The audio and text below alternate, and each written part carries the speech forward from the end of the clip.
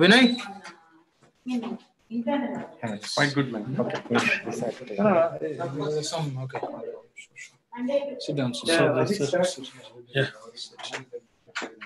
So don't keep moving it because we have. With mask or without mask? Huh? With mask or without mask? Mask or not? So mask side of it. Touch my buttons. Don't touch the front. Mask. Like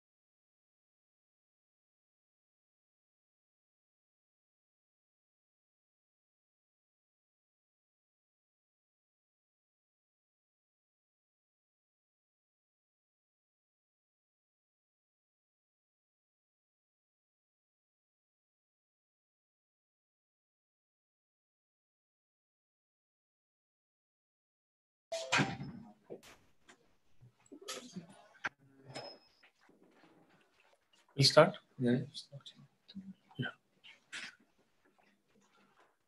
So can I start, Vinay? Yes, sir. Yes, sir. Yeah. So, yeah. So good evening. On behalf of ISCCM Bangalore chapter, we welcome you all for the 5th BICEP program.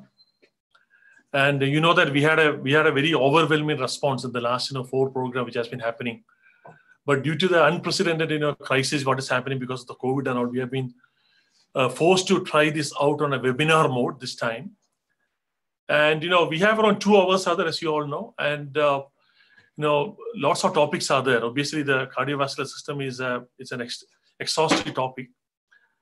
And the thing is that we won't be, as we all know, because of time constraint, we won't be able to touch in detail about each and every part of the aspect of this topic. But we'll be just introducing you, especially from the exam point of view. And obviously we know that you will be getting primed with some of the important topic for the exam. And that is what we are just looking at this program, in this program at least, because of the time constraints. And we know that now because of the ongoing crisis, the exams are also like some kind of indefinitely suspended. But what we are understanding at this point of time is that the IDCCM exam is going to happen in another 4 to 6 weeks. The exam is going to be online, the theory exam followed by some kind of an online practical. Maybe the IFCCM exam is going to happen in another 3-4 weeks time. That's what we are understanding. And if DNB exams, there is no confirmation has come now. I don't want to take your time. I would like to hand over to my friend and colleague, Dr. Sunil Karant, and he's the first speaker. He'll have a few words with you, and he'll be going to the topic of heart-lung interaction.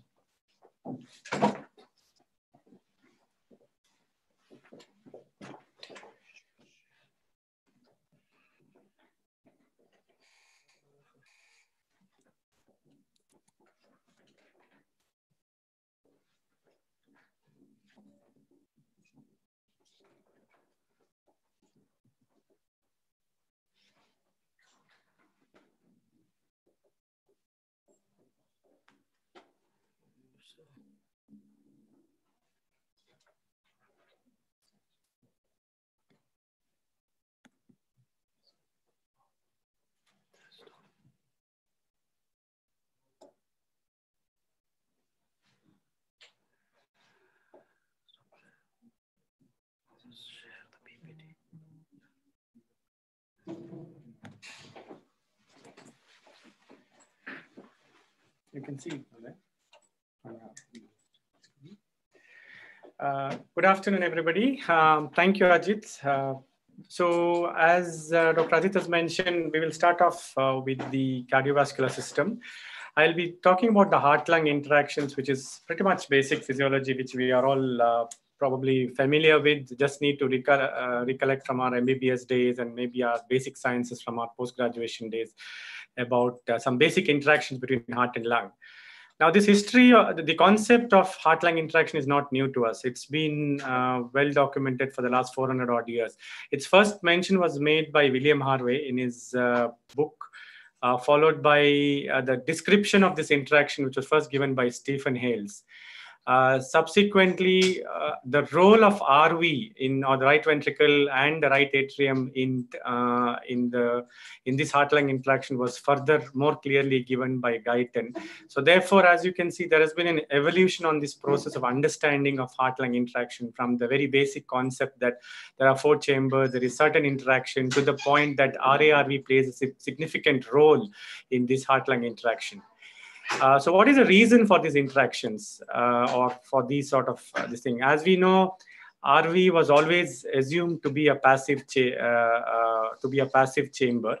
It does have certain protective characteristics, especially like the it is tolerant to diastolic dysfunction, quite accommodative for rapid changes in the afterload, and therefore can accordingly adjust its systolic function.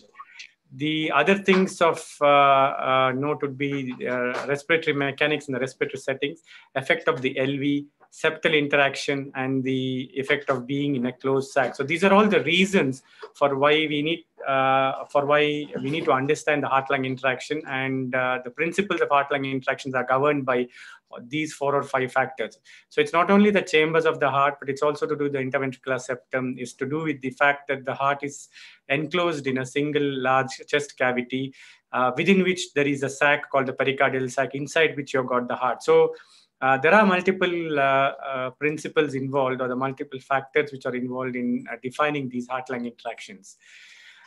The basic definition of heart-lung interaction is the fact that these are respiratory system alterations which are reflected in the cardiovascular system. So in a spontaneously breathing patient, the simple example of this is the pulsus paradox. As you know, the blood pressure dips by less than about 10 millimeters of mercury mean whenever there is a breath that is taken.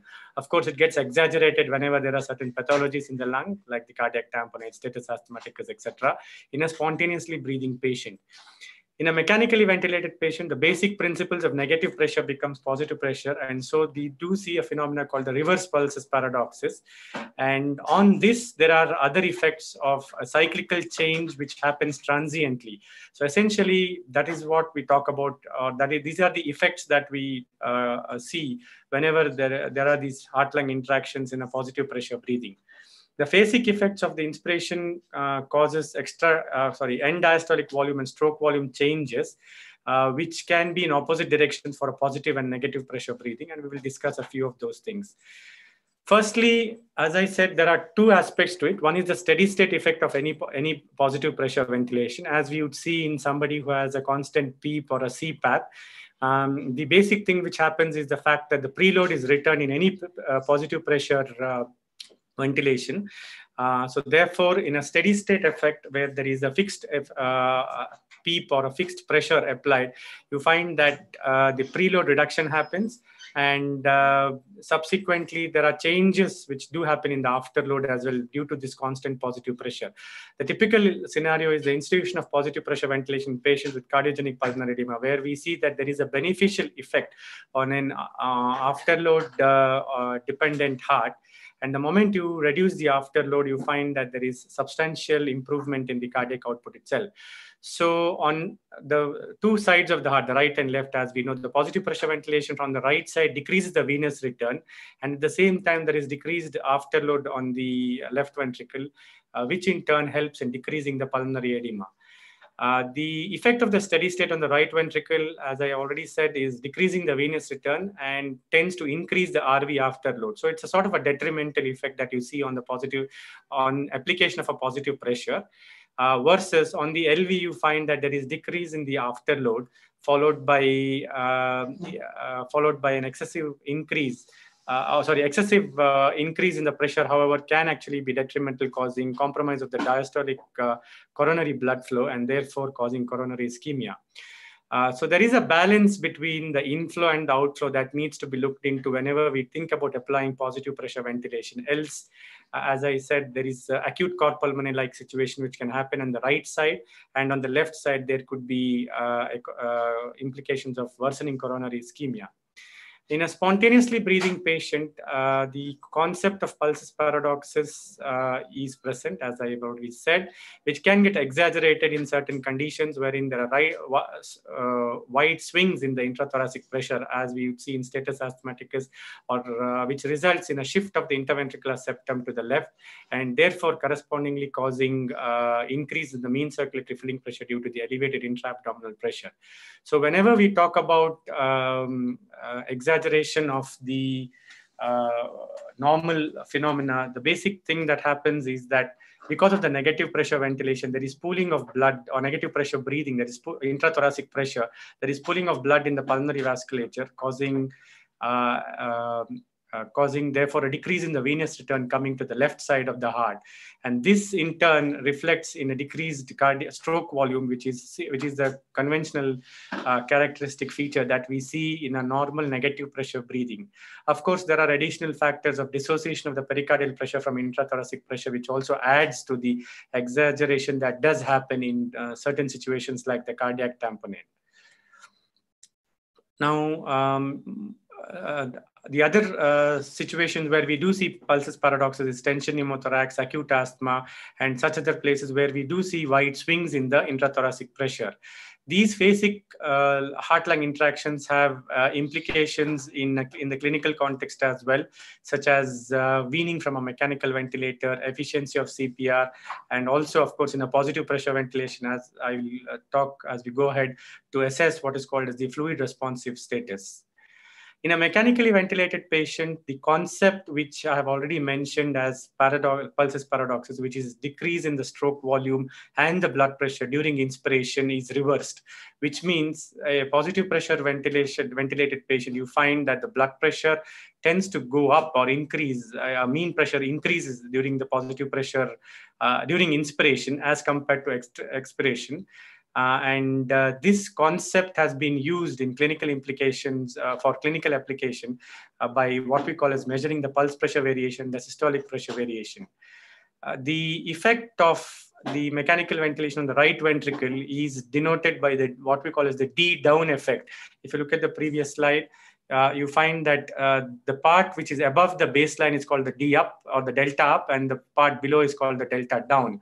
So the delta down effect in the positive pressure ventilation happens because of the effect of the positive pressure on the right ventricle, which is characterized by the decreasing venous return, increased afterload due to increased pulmonary pressures, which results in decreased RV stroke volume. A decrease in the RV stroke volume gets reflected over a period of time because of the sequential connection between the RV lung and the left ventricle into the left side, and therefore you find that there is decrease in the LV stroke volume during expiration. So essentially it is the delay of the inspiratory decline that we see on the right side of the heart, which reflects on the left side of the heart during the expiratory phase as the cycle of respiration switches from inspiration to expiration. Coming to the preload effect, as I've already said, the positive intrathoracic pressure causes a reverse pulsus paradoxus, and this has been used to signify what is called as the marker of hypovolemia, and a lot of validation has gone into the assessment of fluid responsiveness. So this is one clinical implication of the mechanical ventilation positive pressure or the reverse pulsus paradoxus. What is the afterload effect? The positive pressure ventilation causes distension of areas in the lung. You do find that the over distension can happen in zones 1 and 2. So essentially what happens is there is increased intrathoracic pressure, which causes an increase in the afterload because of increased pulmonary pressure and the squeezing of the pulmonary capillaries, which exaggerates the pulmonary afterload, which increases the afterload on the RV. These afterload changes can actually be exaggerated as well in certain disease states, and that is the reason that we find that any increase in the afterload causes increased right heart failure when somebody who has elevated pulmonary artery hypertension is actually put on a mechanical ventilation.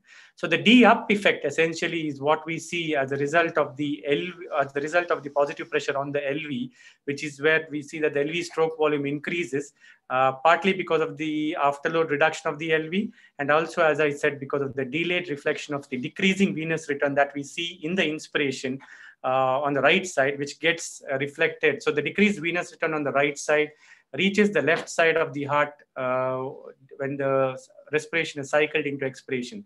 So what we see as a decreasing stroke volume during inspiration of positive pressure on the right side reflects as a decreased decreased stroke volume on the left side during expiration. Now, during chronic heart-lung conditions, these interactions can be seen as well, but there are a lot of other variables which can actually affect the heart-lung interaction in a chronic situation. Like, as I already told you, exaggeration of the right heart pressures can happen when you place people on positive pressure ventilation and they already have an underlying cor pulmonale or such other thing. Prolonged elevated pulmonary artery pressures does result in right heart hypertrophy, causing chronic cor pulmonale, which can actually decompensate when somebody ends up needing positive mechanical ventilation. The RV function, however, in a chronic pulmonary artery setting remains preserved for a very, very long time. And unless there is decompensation of the right heart or there is an acute event which decompensates the right heart, RV function is generally preserved. So in summary, heart-lung interactions is not something new, but we have much clearer knowledge specifically related to the contribution of the right heart on the heart-lung interactions in the recent 1 or 2 decades. What we need to understand is there are 2 types of effects that we see on heart-lung interaction. One is the constant steady-state positive pressure effect that is seen because of the application of positive pressure or a constant positive pressure like PEEP or CPAP, and the cyclical effects that we see because of the inspiratory and expiratory positive pressure ventilation that does happen. So essentially in the positive pressure ventilation, what happens is the reverse pulsus paradoxus, which we see in a normal negative pressure breathing. And hence we see that the stroke volume and the MAP tend to increase during positive pressure ventilation as during inspiration of the positive pressure as compared to the decline in the blood pressure that we see during normal negative pressure breathing. Thank you. So I'll hand over to my next speaker, Dr. Pooja.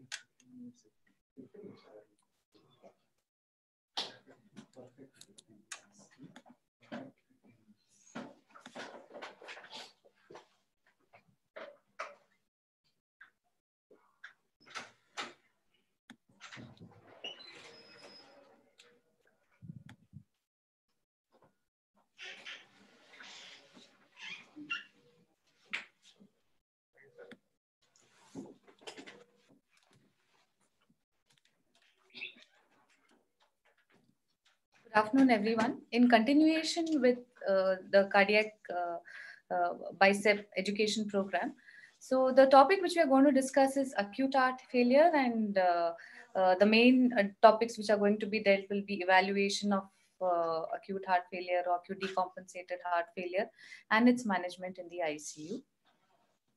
Acute heart failure refers to rapid onset or worsening of symptoms or signs of pre-existing heart failure or new onset heart failure. Generally, they can present either as new onset, that is de novo or first occurrence when they come to us to the emergency or to the ICU, or they can present with acute decompensation of pre-existing heart failures, generally precipitated by various factors which I will discuss subsequently. How does this all happen? So the pathophysiology can be explained briefly with this diagram. As we can see, the cardiac dysfunction happens, the cardiac dysfunction is like a dam which is built across the onflowing river. Because of cardiac dysfunction, there is congestion, which is again loaded by various factors like endothelial dysfunction, reticular activating system, inflammation, and rest of the things, which because of decreased forward flow will lead to congestion in various organs like liver, kidneys, lungs, GI. And of course, there will be decreased onward flow, which will lead to features of hypoperfusion. So most common precipitating factors are ischemias, acute myocardial infarction is which we have to always rule out. Other extrinsic factors like infection, uncontrolled hypertension, rhythm disturbances can also precipitate pre-existing heart failures. These are the various, to enumerate acute coronary syndromes, tachycardias, infection, various stressful situations like surgery, CVAs, acute mechanical complications of ischemias can all precipitate heart failures. Generally, when we come to a patient or how to approach a patient who comes with heart failure, most of them, almost 95% of them will present with hypertension or normotension on presentation. Of course, 5 to 8% of them can present with low blood pressure. In such patients, the outcomes are most of the times poor. They tend to have a poor outcomes generally when compared to patients who present with stable blood pressure. Symptoms mainly can fit into two spectrums. One is features of congestion, or it could be features of decreased perfusion. Congestion could be because of left-sided heart failure or right-sided heart failure. Patients with left-sided heart failure generally present with orthopneas, paroxysmal nocturnal dyspnea, and patients with right-sided heart failures mainly present with congestive hepatomegaly, bilateral pedal edemas, and all that. Symptoms of hyperperfusion are generally present with cold peripheries or end organ perfusion factors like decreased urine output, mental confusion, and so on. So identifying in which spectrum they fit is important. This again summates how the features or end organ functions or features with respect to various organs are manifested. If we have to classify heart failure mainly based on clinical presentation, like we already discussed, hypertensive versus hypotensive heart failures, depending on their clinical presentation and examination, wet versus dry, or cold versus warm, depending on, again, features of congestion and decreased peripheral perfusion. And also, it can also be classified depending on the presence of precipitating factors. So this is an important slide with which we need to understand. The whole clinical spectrum generally fits into these four categories. A patient who do not have either a congestive symptom or features of decreased perfusion, they generally fit into something as a warm or dry on the extreme left. Patients who have major features of congestion with no features of decreased perfusion fit into the warm and wet category. Patients who have main features of hypoperfusion fits into the cold and dry category, and who have both congestive and perfusive symptoms fit into a category of cold and wet. So patients who have congestive symptoms presents with pulmonary edema, respiratory failure, congestive hepatomegaly, and like we discussed, hypoperfusive symptoms mainly in terms of cold peripheries and decreased end organ functions. Why are we worried about this? Mainly to understand how to approach a patient. So clinical examination is the most important thing which will help us to categorize to which spectrum they belong. Of course, X-ray and ECG are extremely important. Patients with congestive features mainly present with pleural effusions, curly lines, cephalization, increased cardiothoracic ratio on the X-rays. Patients can also have specific ECG findings. They could present with acute coronary syndromes, or we could identify arrhythmias, atrial fibrillation on presentation, which probably has precipitated the whole process of acute heart failure. Echocardiography generally is preferred immediately in patients who are hemodynamically unstable. In patients who are generally stable in terms of hemodynamics, at least it has to be done in the first 48 hours. Echo, as we said, shows features of decreased LV function. Coming to laboratory evaluation, Few tests are indicated. Natriuretic peptide is indicated only on presentation to an emergency department or CCU. It is mainly a screening tool and generally helps us to differentiate between cardiac versus non-cardiac causes of breathlessness. Other laboratory evaluations has to be done in respect to what are the precipitating factors like troponins, blood urea, nitrogen, liver function tests, and so on. To sum it up, mainly on presentation to differentiate the type of breathlessness versus cardiac or non-cardiac, natriuretic peptide levels are indicated. 12-lead ECG, X-ray, laboratory assessment, all these are also indicated in terms of identifying the etiology, and echocardiography is generally recommended, at least in the first 48 hours. Now, going on to the management part, whenever we have a patient with suspected acute cardiac failure, first things which we have to rule out is there a cardiogenic shock, and it has to be addressed accordingly with pharmacological and mechanical support systems. If there is a respiratory failure, the patient may need a ventilator or mechanical ventilation. And the next subsequent in the first 1 to 2 hours, we have to identify the precipitating causes. A simple mnemonic like a CHAMP, which includes acute coronary syndromes, hypertensive emergency, arrhythmias, acute mechanical causes, and pulmonary embolism are the most frequent precipitating factors which we have to rule out. If we do not have any specific factors, we have to go on with the specific management of heart failure. So patients who present with acute heart failure, the first thing which we see is there a feature of congestion. So if it is there, then a patient is called a wet patient. And then we look for signs of peripheral perfusion. If a patient has good peripheral perfusion and has mainly features of congestion, we generally treat them with vasodilators and diuretics. If the patient do not have features of congestion, which is of course a very less frequency of around 5%, and who have, we will generally treat them with either fluid resuscitation if they have a decreased peripheral perfusion or with inotropic support. If the patient is having both features, then a combination of inotropes, vasopressors, diuretics are used. Diuretics are the cornerstone of treatment. Loop diuretics form the main lines. Of course, in case of diuretic resistance, a combination with thiazide or mineralocorticoid antagonists are used. Generally, the dose should be the smallest amount which produces the maximum effect. Loop diuretics includes furosemide, torsemide, and the other group of diuretics are mentioned in this slide. Generally, in patients who are already on diuretics, the equal amount has to be given as an initial bolus, equal to what they are already taking. If the patient presents with new onset heart failure or is not on diuretics, at least a bolus of 20 to 40 milligrams of furosemide, which is the most commonly used loop diuretic, is given. Coming to vasodilators, this is the second most important agent used for symptom relief. It generally has dual benefit in terms of decreasing preload and afterloads. It is of course avoided in patients who have a low systolic blood pressure. These are the various vasodilators which we can see. Inotropic agents are mainly used in patients who have features of decreased peripheral perfusion. Dopamine, dobutamine, levosimendan, all are the inotropic agents which can be used. Levosimendan is preferred over dobutamine, especially in patients with beta blockade causing to hyperperfusion. Of course, it cannot be used in patients who have low blood pressure.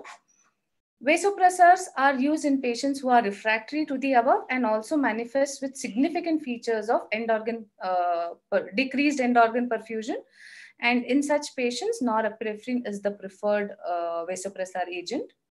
So these are the various vasopressors and inotropes which we can see.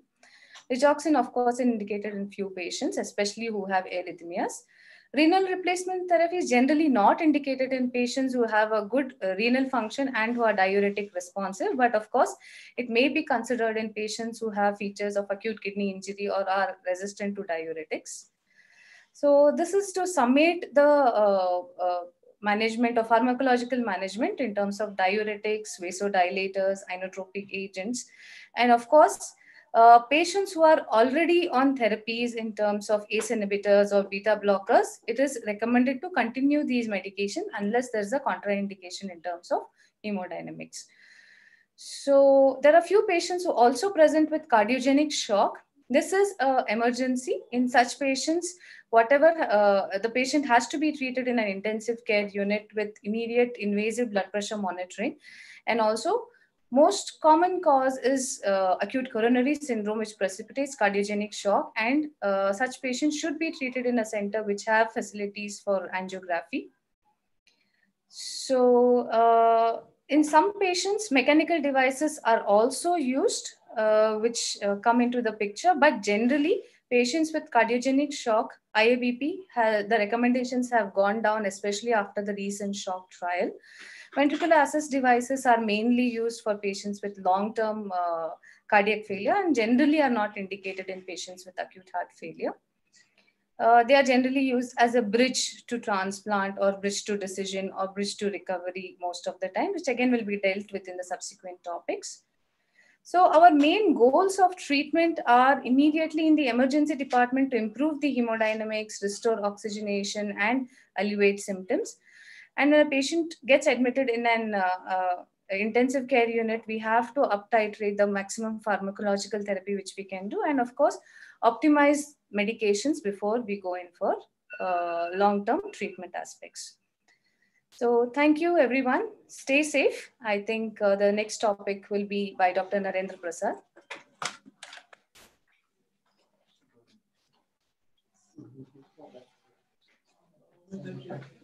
Well.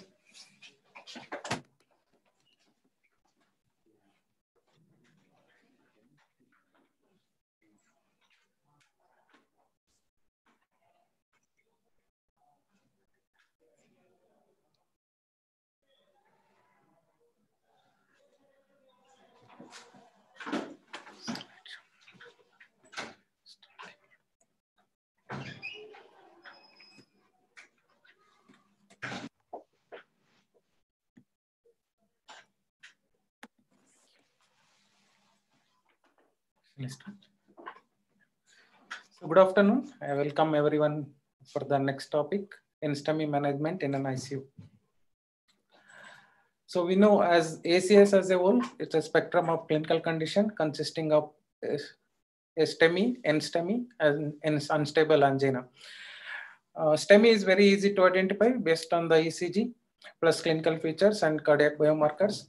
The problem comes in differentiating between NSTEMI and unstable angina. Actually, on presentation, clinically, it's very difficult to distinguish and you treat both as same. But as you progress with your diagnosis and evaluation, it's important to make distinction between these two. Most importantly, unstable angina doesn't have any increase in cardiac biomarkers. So pathophysiology, I'm sure you're already aware, it's classically mismatch between your supply and demand, maybe due to coronary obstruction or due to fixed flow, or there may be a number of non-coronary causes like severe anemia, hypotension, tachycardia, etc. So as a ICU physician, in a patient where you are suspecting NSTEMI ACS, important to keep all DDs in mind, including cardiovascular causes, as well as most importantly, non-cardiovascular causes like pneumonia, pneumothorax, gastrointestinal disorders, musculoskeletal disorders like osteochondritis, and other etiologies like herpes zoster involving the thoracic dermatomes. And I'm sure that will be easy to make out based on your initial history as well as clinical examination. So initial evaluation includes definitely history, clinical examination. Clinical examination may help you in ruling out other DDs plus identifying cardiac failure features. Important to do 12-lead ECG within 10 minutes, serial ECGs in a symptomatic high-risk patients, and cardiac biomarkers. And as per the guidelines, important to make a risk score to classify the patient as intermediate or high risk. This is the summary of recommendations. So most are class 1 recommendations, like doing an ECG within 10 minutes and repeating an ECG every 15 to 30 minutes in a symptomatic patient, measure cardiac troponins in all patients with ACS symptoms, and repeat troponins at 3 to 6 hours, and risk stratify to assess the prognosis. So bit detail about cardiac biomarkers. Most importantly, troponin IRT, most commonly troponin I because of more sensitivity and specificity. You do a tropo on presentation as well as repeat between 3 to 6 hours to know the trend. So increasing trend is more suggestive of NSTEMI ACS. Beyond 6 hours, you want to do, it again depends on ECG, clinical presentation, and based on the risk scoring system. TROPI, other than the diagnosis, it does suggest you about the short-term and long-term prognosis and correlate with the infarct size as well as risk of death. You can repeat on day 3 and day 4. The value will indicate the infarct size. The other biomarkers which can be used is BNP, which is used as an additional prognostic marker.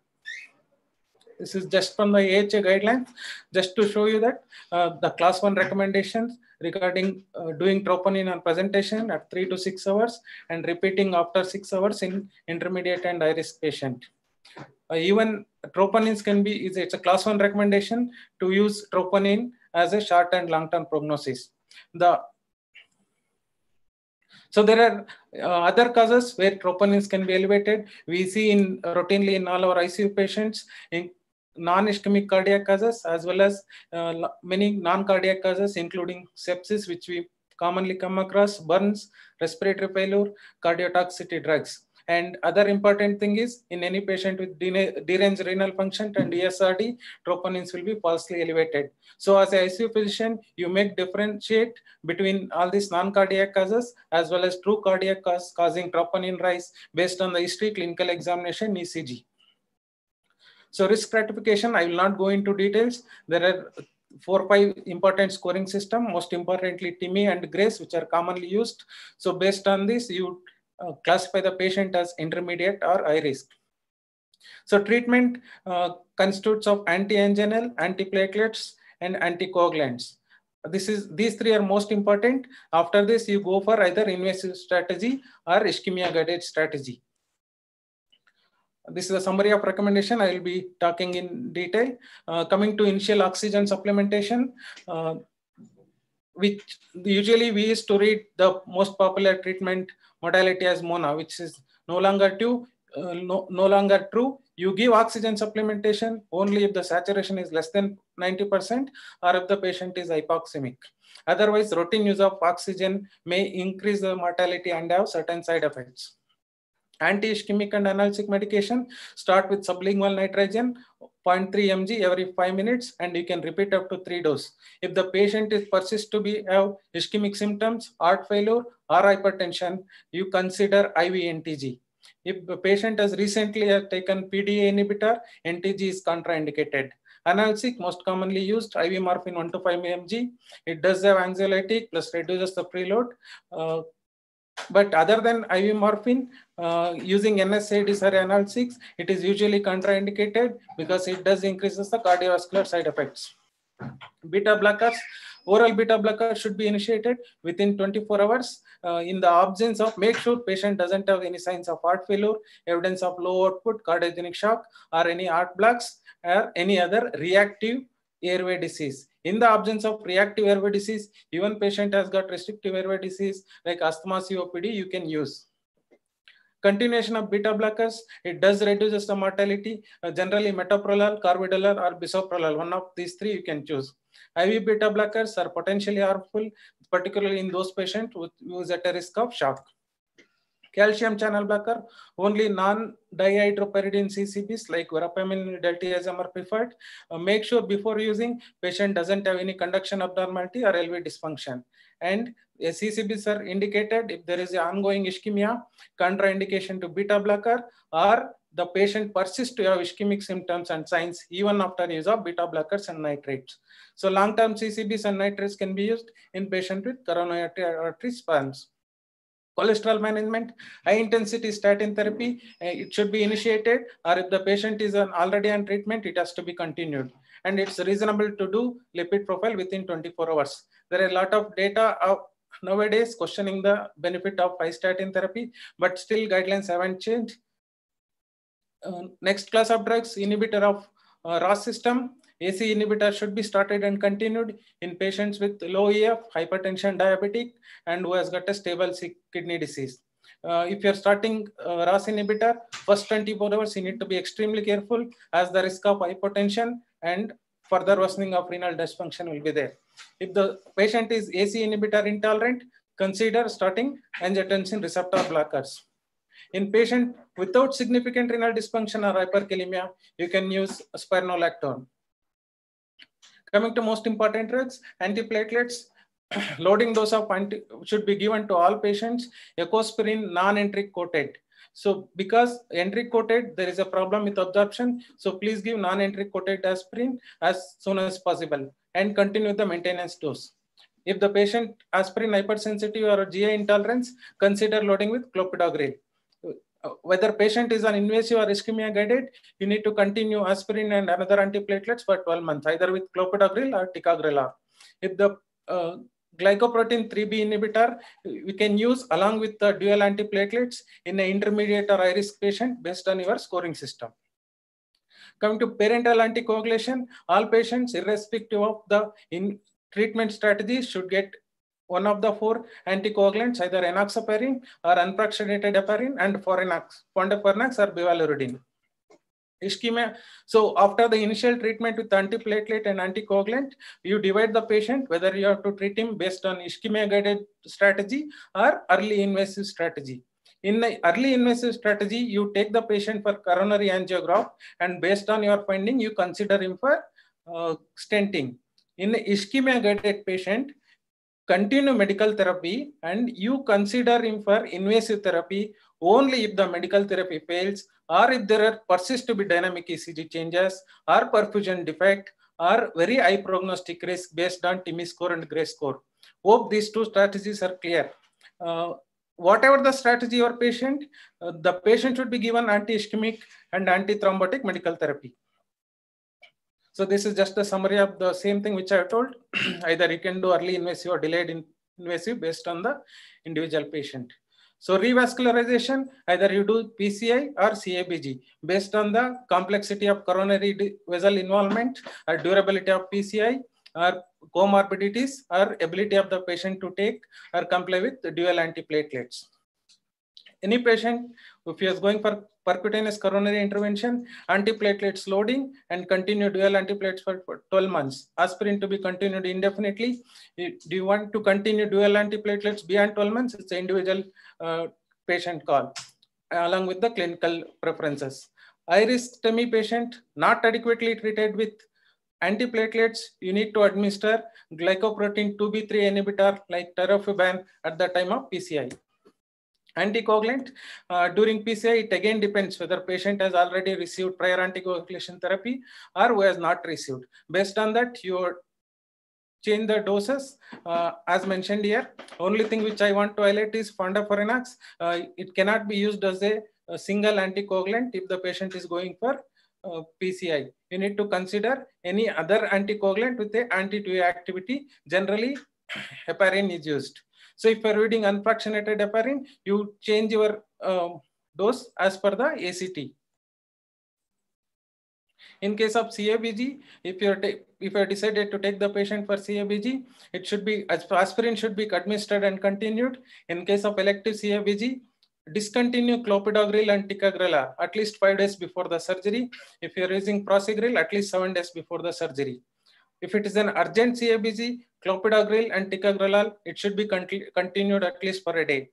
In case of IV glycoprotein 3B2A inhibitor, before CABG, eptibatide tirofiban should be continued at least 2 to 4 hours and abciximab at least 12 hours before the surgery. So coming to other important features, these are all important for an ICU patient where you're dealing with an STEMI patient, because their primary etiology may be something else where you want to use either analgesic NSAIDs. So if you're considering any NSAIDs for a STEMI patient in ICU, follow stepped care approach, preferably use acetaminophen, non-acetylated salicylates, or small dose of narcotics if required.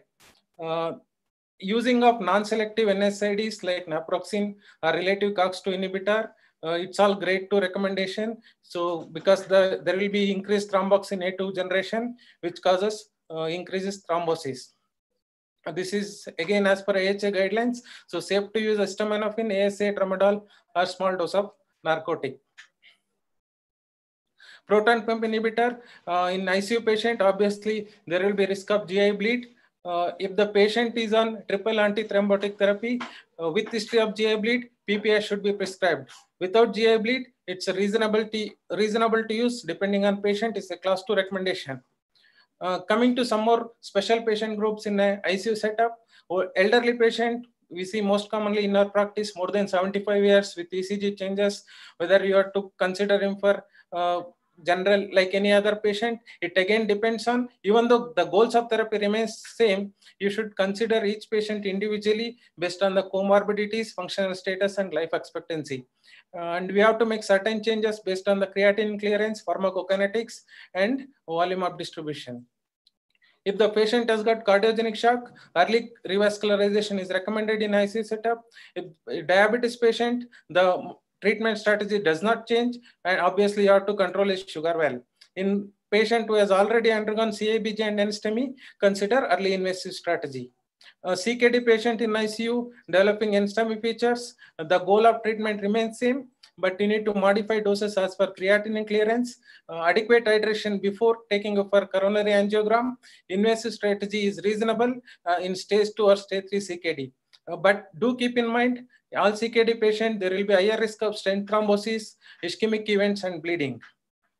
Thank you very much. I will hand over to Dr. Justin for the next talk.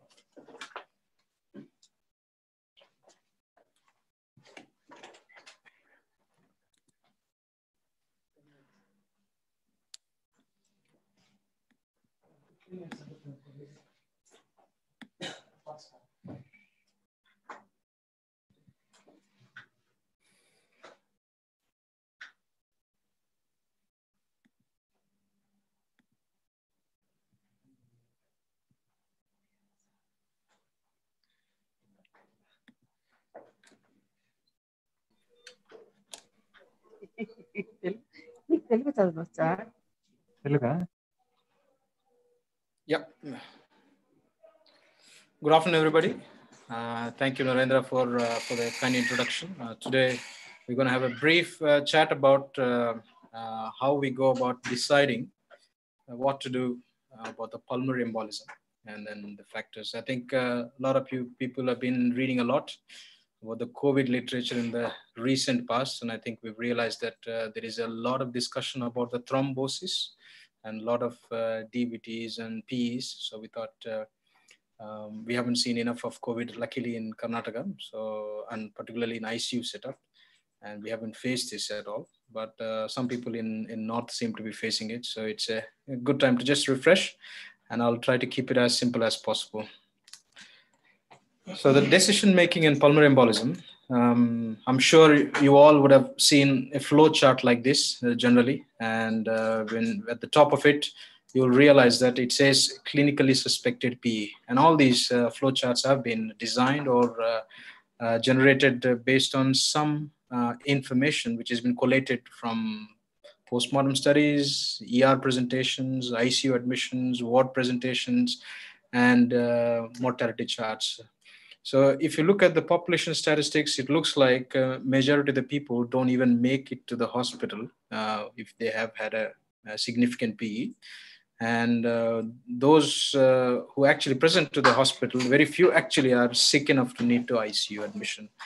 So, and when they looked at a big database like an Australia, New Zealand database of all the PEs over a period of 9 years, they realized that the PE accounted for a very small proportion of ICU admissions, because most of the PEs ended up getting admitted to wards or dying before they got to a ICU.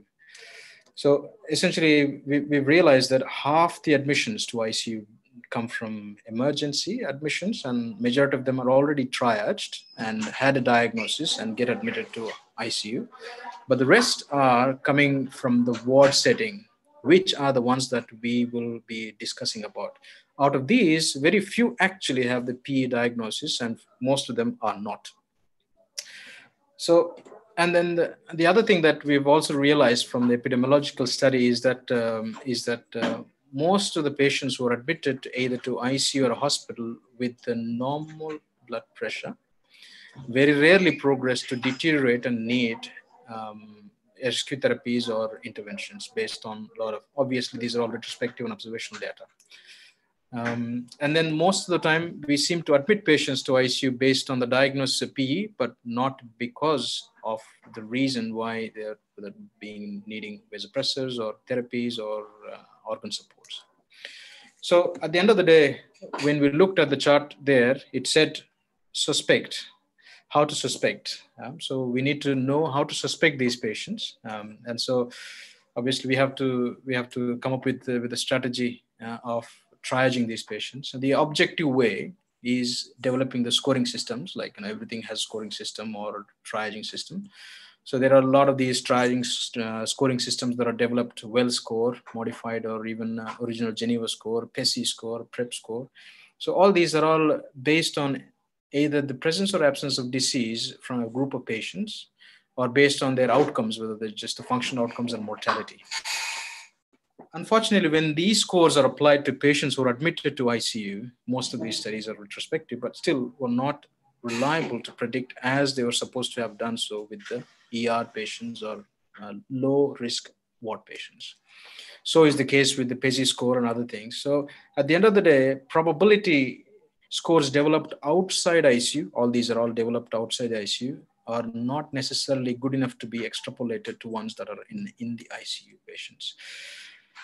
Even our point of care ultrasound suspicion of these patients, essentially most of these things are done in emergency, are designed to see if they can get away with as less testing as possible. So the goals of care are different. A less sicker patient where you are trying to get away with the D-dimer or a VQ scan or a clinical symptomatology triage, and whether they can be sent home early or not was the driving forces of evaluation and development of flowchart for all these patients. And which is exactly not the situation with ICU, where you are receiving the patients who do not have P as a diagnosis. Majority of them are coming from the wards in a much sicker situation. So identification becomes a very important aspect in these cases. And it is very clear that we are poor at identifying, and the difference in the way how the patients present from wards and A&E, and the risk stratification doesn't seem to match the current flow charts. And then the clot burden is not matching even with the risk stratification that is being come up there. So we need high clinical index of suspicion, and we need to know what actually high index of suspicion means. So for this, we have to flip the chart itself to make it that we have to triage the patients in a different way. So to flip the chart by actually seeing what kind of patients that you're receiving in, by actually hemodynamics comes even before the suspicion. So that now we've realized that most of the patients that we receive from an undiagnosed possible Ps are preferably coming from the wards in your hospital itself, rather than a PE from emergency or otherwise, where they would have been evaluated already. And this is a simple flow chart that we've developed over a period of few days. Most of the patients, either they are normotensive, if they are coming to your ICU for observation or suspicion because of the hypoxemia, you can use standard PESI score or a well score or Geneva score to stratify them. But still, at the end of the day, as long as you need an ICU admission for these patients, they're going to get a CTPA. That's the end of it on that side. The minute you are hypotensive or have cardiac arrest, the next thing is your investigation of choice is only ultrasound, cardiac ultrasound in this case. If it happens in the setting of a trauma, you're looking at EFAST. Otherwise, any other protocol that has a cardiac ultrasound will be the one that looking for cardiac abnormalities, which is RV strain or failure or features which are consistent with the PE. And the minute you diagnose, you follow on to the management. So the flow chart is very simple for ICU patients. You are hypoxic and normotensive, you do CTPA. You are hypotensive or a cardiac arrest, only ultrasound. There is no confusion. No cardiac markers, no CTPA for hypotensive patients. That's as simple as it gets. So when you are faced with the patients, simple is the better, because at that moment of time when a patient is hypotensive arresting, you're not going to wait for BNP to come after 4 hours or troponin to come about 6 hours later. So that leads us to the management, and I'll keep it even more simple: to give or not to give. So unless you are seeing a massive PE, no thrombolysis. That's as simple as it gets. And I request you to send in some questions, and I'll keep answering as the time goes by, because that is controversial talk. Thank you. I'll now introduce Dr. Raghavendra, who's going to talk to you guys about type 2 MI, and stay safe with your social distancing.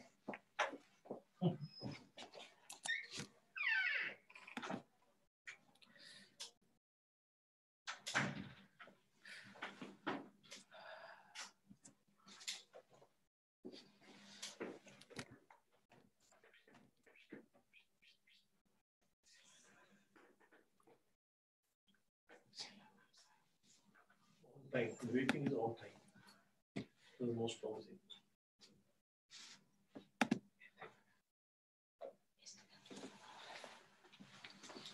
Thank you, Dr. Jesse. Good afternoon, everyone. This is Dr. Raghavendra. Today, I'll be discussing on diagnosis and management dilemma in type 2 myocardial infarction. So just before we go into the details of type 2 myocardial infarction, let us see the classification of myocardial infarction. So it's classified into type 1, type 2, type 3, type 4, and type 5. So type 1, it's based on the etiopathogenesis. The atherothrombotic coronary artery disease usually precipitated by atheromatous rupture or erosion. Type 2 MI, ischemic myocardial injury in the context of mismatch between oxygen supply and demand. Type 3, sudden cardiac arrest with the symptoms suggestive of myocardial ischemia. Type 4 and type 5, it is based on the percutaneous coronary interventions or any of the CABG procedures related. So coming to type 2 myocardial infarction, it occurs due to myocardial oxygen supply versus demand mismatch without any acute atherothrombotic clot disruption. So it is a heterogeneous entity usually caused by non-coronary trigger. Consensus is always needed about arriving at the diagnosis. So let us see what are the causes of type 2 MI. So it is either reduction in the oxygen supply or supply-demand mismatch. So coronary causes are coronary spasm, coronary embolism, coronary endothelial dysfunction, spontaneous coronary artery dissection. Supply-demand mismatch are tachyarrhythmias and severe hypertension, which will lead to increased demand. Whereas bradyarrhythmias, severe hypoxia, anemia, and severe hypertension will lead to reduced supply. So now the pathogenesis, the main coronary, non-coronary mechanisms leading to supply-demand mismatch and complications are the initial stimuli will lead to decrease in the oxygen supply, which will again lead to decrease in the oxygen carrying capacity, and which will probably either severe anemia or acute respiratory failure with severe hypoxia will lead to decrease in the preload, decrease in the cardiac output, which will in turn lead to sympathetic response, leading to increase in the heart rate, systemic vascular resistance, and increase in the cardiac output. So similarly, it will happen with the hypotension and bradyarrhythmias. When there is an increase in the oxygen demand, either in as related to tachyarrhythmias or hypertension, will again lead to decrease in the stroke volume, diastolic perfusion time, and decrease in the coronary blood flow. So you need to remember that most cases of type 2 myocardial infarction, type 2 MI are triggered by non-coronary etiologies. So this is the clinical spectrum of myocardial injury. So you need to differentiate between a myocardial injury and myocardial infarction. Myocardial infarction is nothing but myocardial injury when there is a clinical evidence of ischemia. So now coming to the clinical spectrum of myocardial infarction. So it is a classical symptoms of myocardial infarctions are chest pain, dyspnea, fatigue, or palpitations with classical ECG changes and with raise in cardiac troponin as in evidence, imaging evidence of new loss of viable myocardium or new regional wall motion abnormality in a pattern consistent with an ischemic etiology. ECG changes again STEMI or NSTEMI, but more commonly in a type 2 MI, we see NSTEMI changes and new onset LBP or pathological Q waves. Criteria for myocardial injury as in elevated cardiac troponin values with at least one value above 99th percentile of the upper reference limit. So what do you mean by 99th percentile? For a given set of population, 99% of the population, the value lies less than the normal limit of cardiac troponin. So these are the ECG changes. Classically, you see ST elevation in STEMI or NSTEMI, ST depression and T wave changes. So in new ST elevation at J point in two contiguous leads greater than 1 millimeters in all leads other than leads V2, V3, where the following cutoff points are applied: greater than 2 millimeters in men greater than 40 and greater than 2.5 in less than 40 years. So ST depression and T wave changes, new horizontal or downsloping of ST depression greater than 0.5 millimeters in two contiguous leads with or without T inversion. So when you come to the differential diagnosis, again, there are various causes lead to myocardial injury. It could be a cardiac condition or could be secondary to any other systemic conditions like sepsis, chronic kidney disease, stroke, subarachnoid. Cardiac conditions like heart failure, myocarditis, cardiomyopathy, Takotsubu should be kept in mind. So now briefly about cardiac troponins. These are the normal values of cardiac troponin. High sensitivity cardiac troponin assays are recommended for routine clinical use. There should be a 20% change in cardiac troponin level from the baseline to differentiate between a stable versus a dynamic cardiac troponin pattern. So these are the various studies which have shown that peak cardiac troponin concentrations when compared to type 1 and type 2 myocardial infarction. It is seen that peak cardiac troponin levels are high in type 1 myocardial infarction. So whenever there is a raise in cardiac troponin levels to a significant level, you need to consider type 1 MI rather than type 2. So older age, female sex, shock, heart failure and coronary artery disease, these are the predictors of poor survival in type 2 myocardial infarction. So imaging is always plays a role in diagnosis of type 2 MI. So coronary angiogram is the gold standard. Advanced invasive coronary imaging techniques such as intravascular ultrasound and optical coherence topography have also been used to define plaque disruption and intracoronary thrombus. So they have moderate sensitivity and an excellent specificity for identification of plaque disruption. So non-invasive imaging, echocardiography, CT, myocardial perfusion scan or cardiac MRI. If a diagnostic uncertainty prevails, cardiac imaging should be used more oftenly to arrive at the diagnosis of acute MI. It may also help in assessing the other potential etiologies of myocardial injury. So I'm not going into details of this.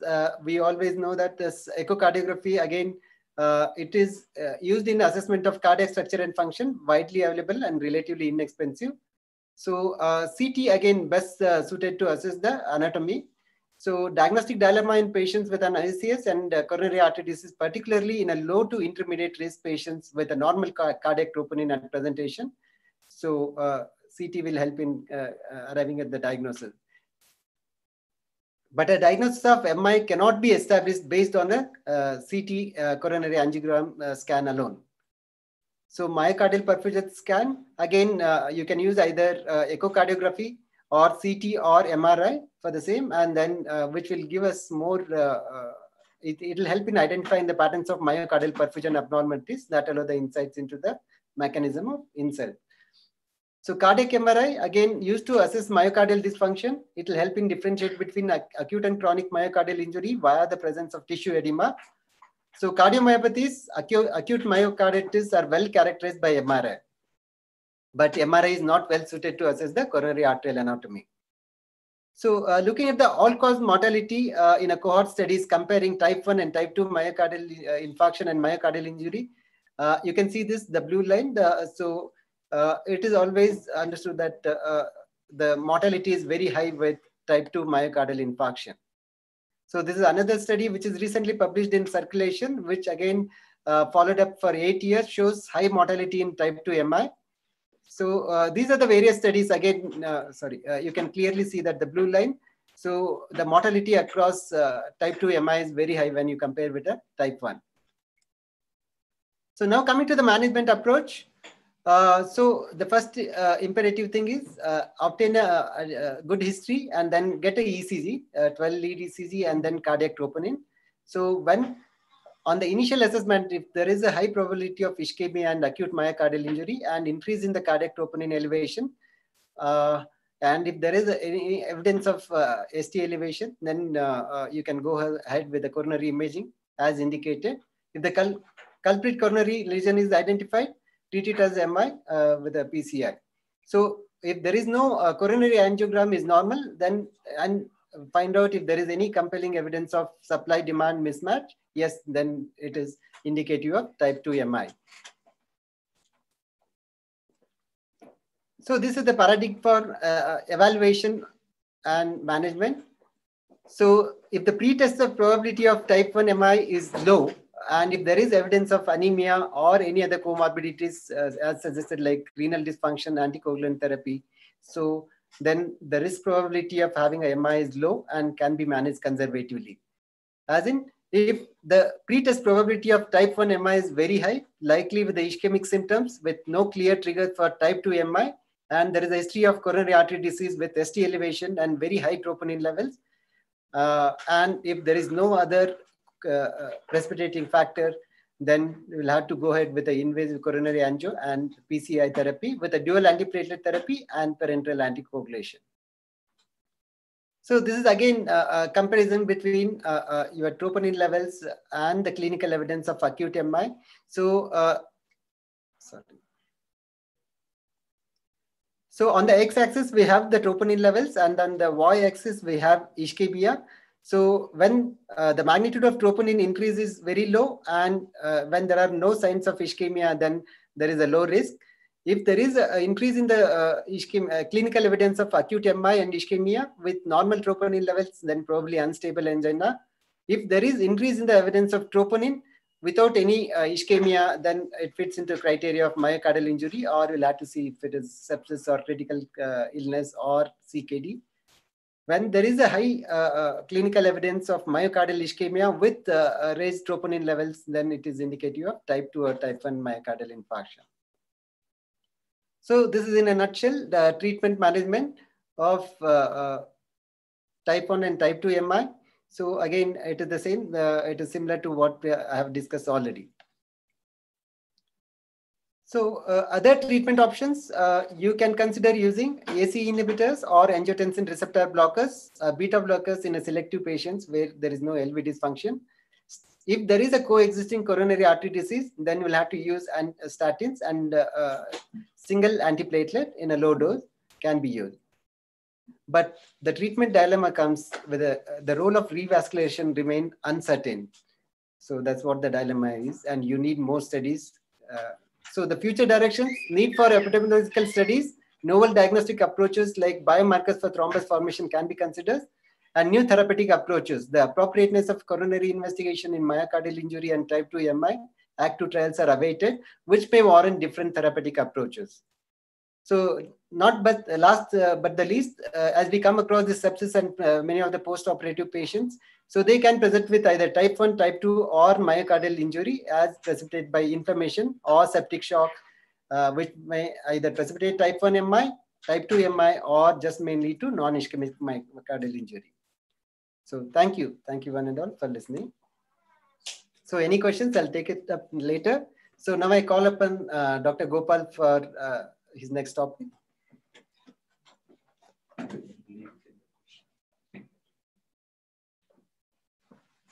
Yeah.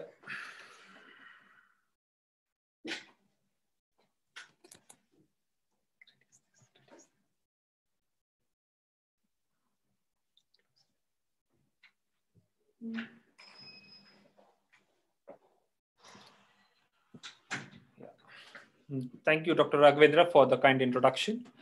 So my topic for the day is acute RV dysfunction in pulmonary embolism and ARDS, the management strategies. Doctor, your screen is not shared. Okay. Yeah, can see me? Not yet, sir.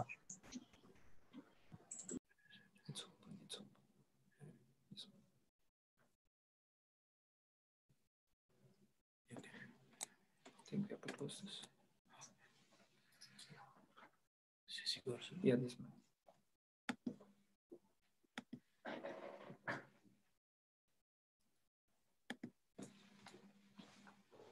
Can you see me? Yeah. Yes. Yes. Yeah. Thank you. So so the topic for my day is acute RV dysfunction in pulmonary embolism and ARDS, the management strategies. So today, the May 29th is the World Heart Foundation Day. So it's a good day to discuss about the cardiovascular effects and the COVID times. So pulmonary embolism and ARDS are quite common as a complication in patients with COVID. So managing these patients are quite important.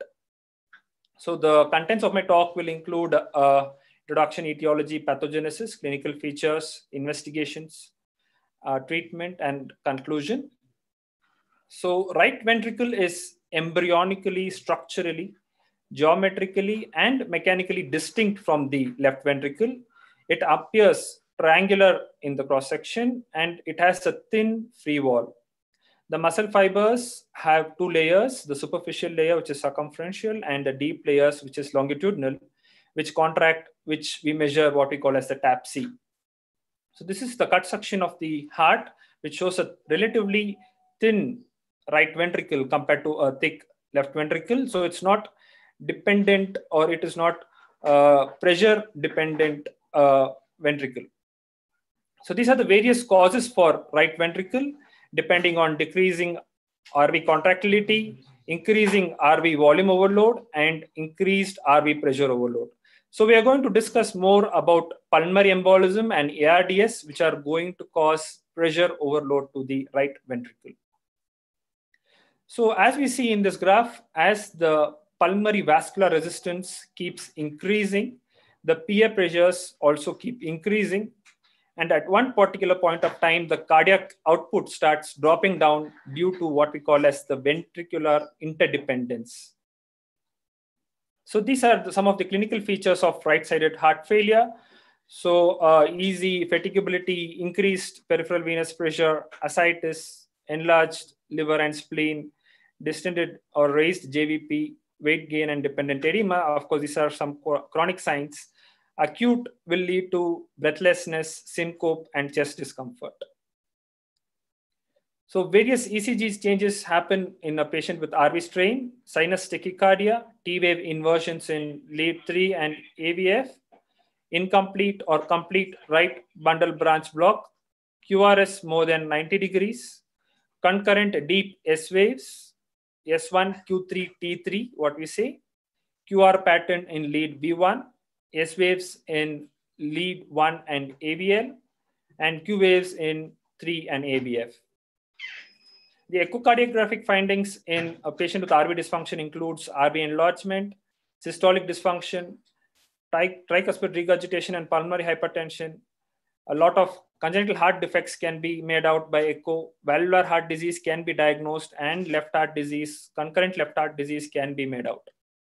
So this is the diagram which shows the echocardiographic changes in a patient with RV failure, especially what we look at the IVC.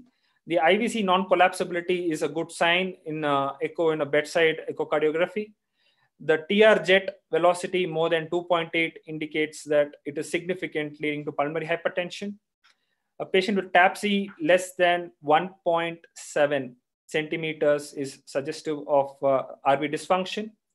The ratio between the right ventricular and the left ventricular end diastolic diameter more than 1 is a good indicator. The other signs are the RV fractional change. This is an important sign which is coming up in recent evidence. The change less than 35% is suggestive of RV dysfunction. The ventricular interdependent septal shift, which usually what we call as the ventricular interdependence. So the ventricle usually is on the RV, it shifts towards the LV, suggestive of RV strain. The systolic S prime velocity less than 9.5 centimeters per second. The longitudinal strain of the RV free wall less than 20%. The right ventricular index of myocardial performance more than 0.54. And at last, what we'll see is the 3D RV ejection fraction less than 45%. All these are signs of RV failure. So this is the TAPC. We put a M mode and we look at the lateral wall of the tricuspid annulus. So we look for the excursion of the tricuspid annulus, and if it's less than 1.7 centimeter is suggestive of RV failure. The other one is the tissue Doppler at the tricuspid valve, which looks at the S prime. And this is the TR jet, which we see with to calculate the PA pressures. And this is the IVC diameter, which is measured just distal to the opening of the hepatic vein. So these are the numbers which we can see later. And these are some of the studies which have shown that echocardiography is as sensitive as an MRI to pick up RV failure. So this is the other paper which shows that fractional area change of RV is much better than TAPC in diagnosing or picking up RV systolic failure. PA catheter rarely used these days, but when used, it can be used to help us determine the pulmonary vascular resistance, the pulmonary pressures, cardiac output, shunt fraction, and pulmonary vasoreactivity. This is the CT, which is showing RV filling defect.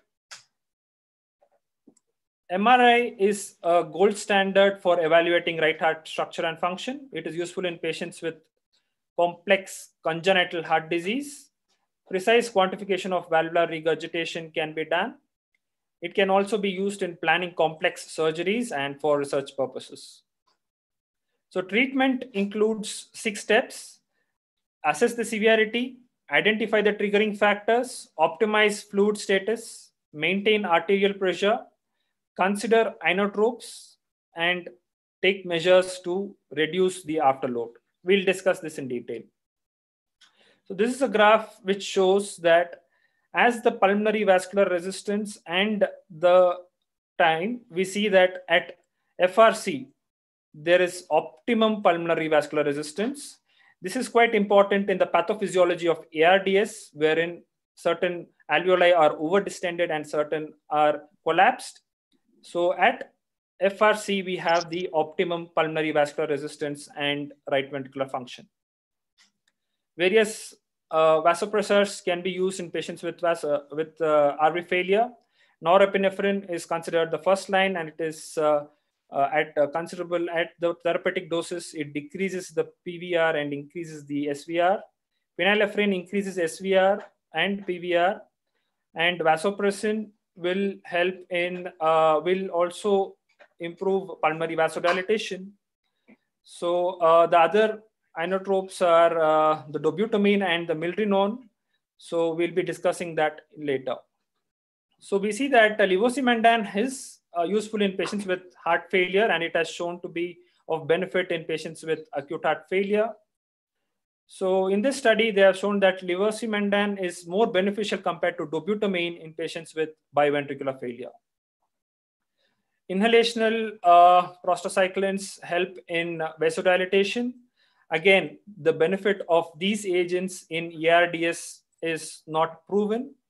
Inhalational nitric oxide, again, has shown that a meta-analysis has shown that it has no beneficial effect or mortality benefit in patients with ARDS. So basically, diuretics and vasodilators are class 1 recommendations for heart failure.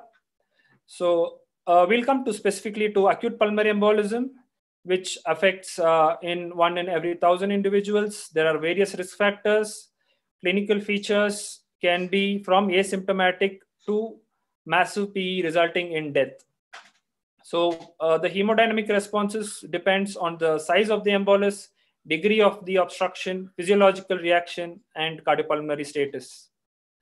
So patients who do not have any pre-existing cardiopulmonary disease, 25 to 30% of this will have to be occluded for the pulmonary pressures to begin to rise.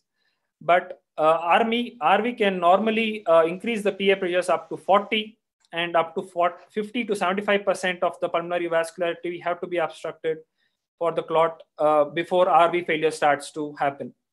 Hypoxia again is going to increase vasoconstriction and increase the pulmonary vascular resistance, and any pre-existing coronary or cardiopulmonary comorbidities will worsen. Diagnosis depends on clinical and investigations. As we have discussed, the various ECG changes in RV in the RV strain, the S1QT3T pattern, which is commonly which is classical of pulmonary embolism, is not very common, but if it is present, it is quite significant. Precordial T wave inversions help in the knowing the severity of the pulmonary embolism and presence of RV dysfunction. Normalization of T wave abnormality implies a favorable outcome. Various laboratory parameters are there. Troponins have a significant prognostic tool as well as BNP. Echo, as we have discussed, there are various factors. So there is the ratio of RV to the LV diastolic diameter more than 1, or RV end diastolic diameter more than 30 with the loss of inspiratory collapse of IVC. The typical sign, what we call as the McConnell sign in RV, in pulmonary embolism, wherein there is pairing of the RV apex with hypokinesia of the RV free wall, and it is having good sensitivity and specificity to diagnose pulmonary embolism. PA pressures are calculated using RV systolic pressure plus the estimated right atrial pressure. RV systolic pressure is obtained from tricuspid regurgitant jet, and the right atrial pressure is based on the IVC. 1 centimeter is equal to 10 centimeters of right atrial pressure. Transesophageal echo is having good sensitivity and specificity. It can be used in patients who cannot be shifted for radiological imaging. Management includes thrombolysis in any patient who is unstable with pulmonary embolism or in patient with RV dysfunction. Patients who have contraindications to thrombolytic therapy or who do not respond to maximum medical therapy will need percutaneous or surgical embolectomy. Surgical percutaneous therapies will, there are of various types like clot aspiration, clot fragmentation, urololytic thrombectomy. While surgical embolectomy is not widely available, it can be used to extract large clots. Chronic CTPH will need thromboendarterectomy, vasodilator therapy, or lung transplantation. So prognosis depends on presence of shock. RV dysfunction is going to have a significant effect on mortality in patients with pulmonary embolism. And RV failure, even if it's not present at the beginning, it has to be kept a close watch because they can develop over the next 12 to 48 hours. Coming to patients with ARDS, this is again the definition, and we will look at what are the parameters which help in predicting RV failure in patients with ARDS. One is LRTI as a cause of ARDS, PF ratios less than 150, PaCO2 more than 48, and driving pressures more than 18. If 2 of these factors are present, we have to actively look for RV dysfunction in these patients. So it is shown that if 2, 3, or 4 of these factors are present, 19%, 34%, and 74% of these patients will have RV dysfunction respectively. So pulmonary vascular tone can be made out by PA catheter, and ventricular interdependence and pulmonary hypertension may cause RV diastolic dysfunction. So there are various factors which leads to raised PA pressures in these patients, starting from hypercapnic acidemia, positive pressure ventilation, and transpulmonary pressures. High PEEP will lead to significant reduction in RV stroke index. High plateau pressures more than 27, and those have a high mortality rate up to 42% in patients with ARDS. And driving pressures more than 18 is also a predictive factor of RV dysfunction in these patients. These patients also have sepsis along with ARDS, so that also contributes to the pulmonary vascular resistance. So how do we diagnose? Pulse pressure variation is a good monitoring factor for patients with RV failure, and rapid increase in CVP. If there is a PA catheter, the CVP will be more than the PA occlusion pressures, cardiac index will be low, and mixed venous oxygenation will be less than 55%. So echo, there are various markers, as we have said. CT and MRI is not beneficial in these patients, and TROPI is shown to have prognostic significance. So the treatment includes preload optimization, increasing contractility and reducing the afterload, and extravascular therapies. Preload optimization includes mini fluid bolus challenge if the patient is hypovolemic, if the patient is on the steep portion of the Frank-Starling curve. If the patient is having elevated filling pressures, diuresis is used. If the patient is having renal dysfunction, CRRT is required.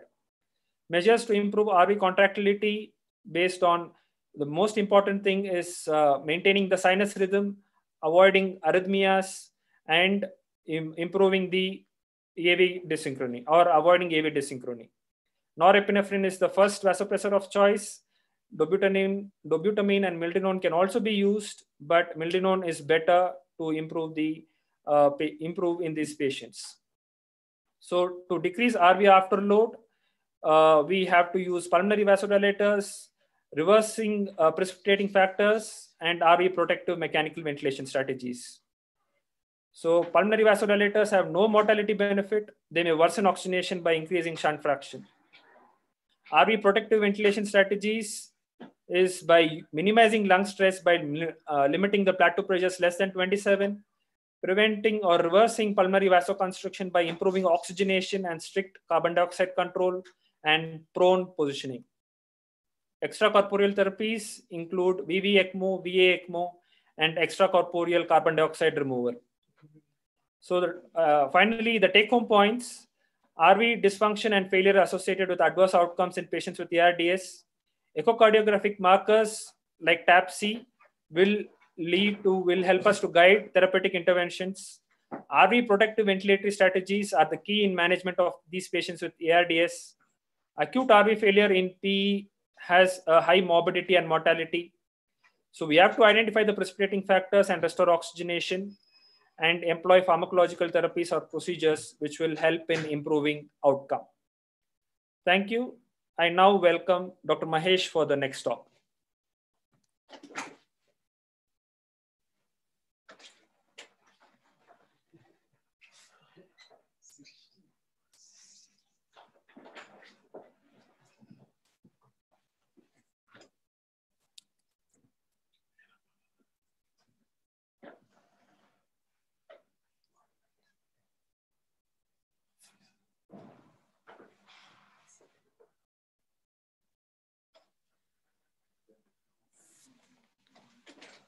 Thank you, Gopal. Coming to next talk, receive a call from OBG. It's quite stressful. 36-year-old primey, 33 weeks of twin gestation, admitted 24 hours back with pedal edema, fatigability, headache, was being treated like preeclampsia, and she had delivered an hour back. When we enter there, we see that blood pressure is high. She is tachycardic, gasping for breath, being initiated on oxygen. I see oxytocin going, blood is going, blood products are going. A lot of differential diagnoses come into mind. Preeclampsia, whether it's a complication of pregnancy-associated conditions, less likely, but embolism. Whether it's a cardiomyopathy or a coronary event or an undiagnosed previous heart disease, or is it all trally tacho which is ongoing, or a high output failure? Don't want to mention COVID now. So ABG, metabolic acidosis with high lactates, some thrombocytopenia with low hemoglobin, derailed renal function, transaminitis, derailed coagulation. ECG was being done, shows some left axis deviation with poor R wave progression. Echo, which subsequently shows a dilated chambers with severe MR and mild pericardial effusion. I see cardiology resident coming and writing troponin, BNP, prolactin levels, and subsequently may require MRI, angio. Some discussion was going on. It's worthwhile discussing peripartum cardiomyopathy, which can come with the combination of presentation like this, not a classical presentation though. What is the definition? Heart failure, which happens in last month of pregnancy or up to 5 months postpartum, with left ventricular systolic dysfunction, which is being defined by left ventricular ejection fraction less than 45% or fractional shortening less than 30, or left ventricular end diastolic dimension. Subsequent definition which gave only importance to more of left ventricular systolic dysfunction, that is less than 45%. But there should not be any other causes of heart failure. That is important. You need to know about the risk factors. One of the important one is extremes of age, especially more than 30 and more than 35 is still higher risk. So some numbers are more in Black population. India comes in between. And what are the differential diagnoses which you need to keep in mind when somebody comes with classical peripartum cardiomyopathy, that is mimicking dilated cardiomyopathy with acute decompensated heart failure? There are various causes which you need to keep in mind. So pathophysiology, a lot of theories, whether it is autoimmune mediated myocarditis or whether it is mitochondrial related or is it all related to prolonged tocolysis. But one of the most entertained theory is prolactin based theory, where oxidative stress leading to 16 kilodalton prolactin, which is a pro-apoptotic and anti-angiogenic. So which can lead to myocyte death.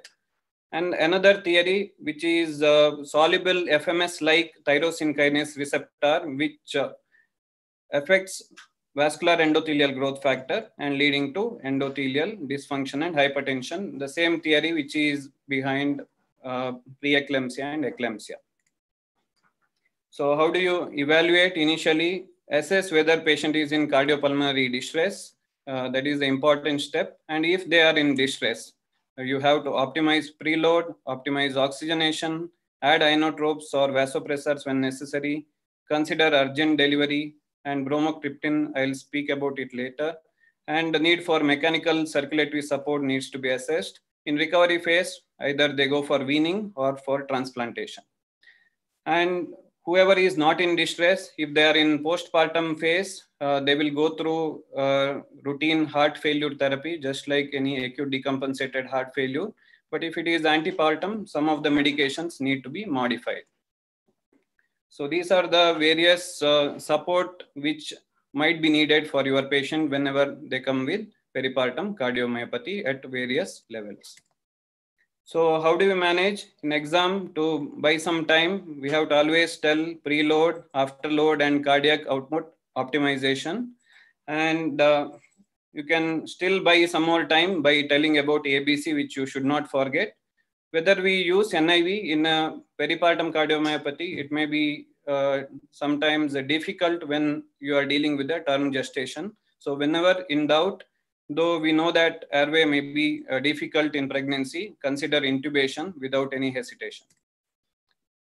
So who will win the race? Noradrenaline, as per any other acute decompensated heart failure guidelines, noradrenaline is the preferred agent.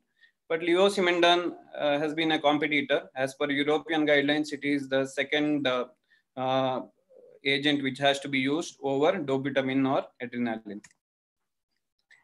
And the treatment options, that is salt restriction, diuresis, especially if you are using in a pregnant lady, you need to be careful and avoid hypotension, so that you keep in mind about uterine perfusion.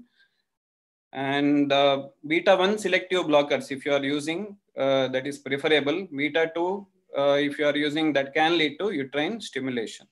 And hydralazine and nitrates may help as vasodilating agents.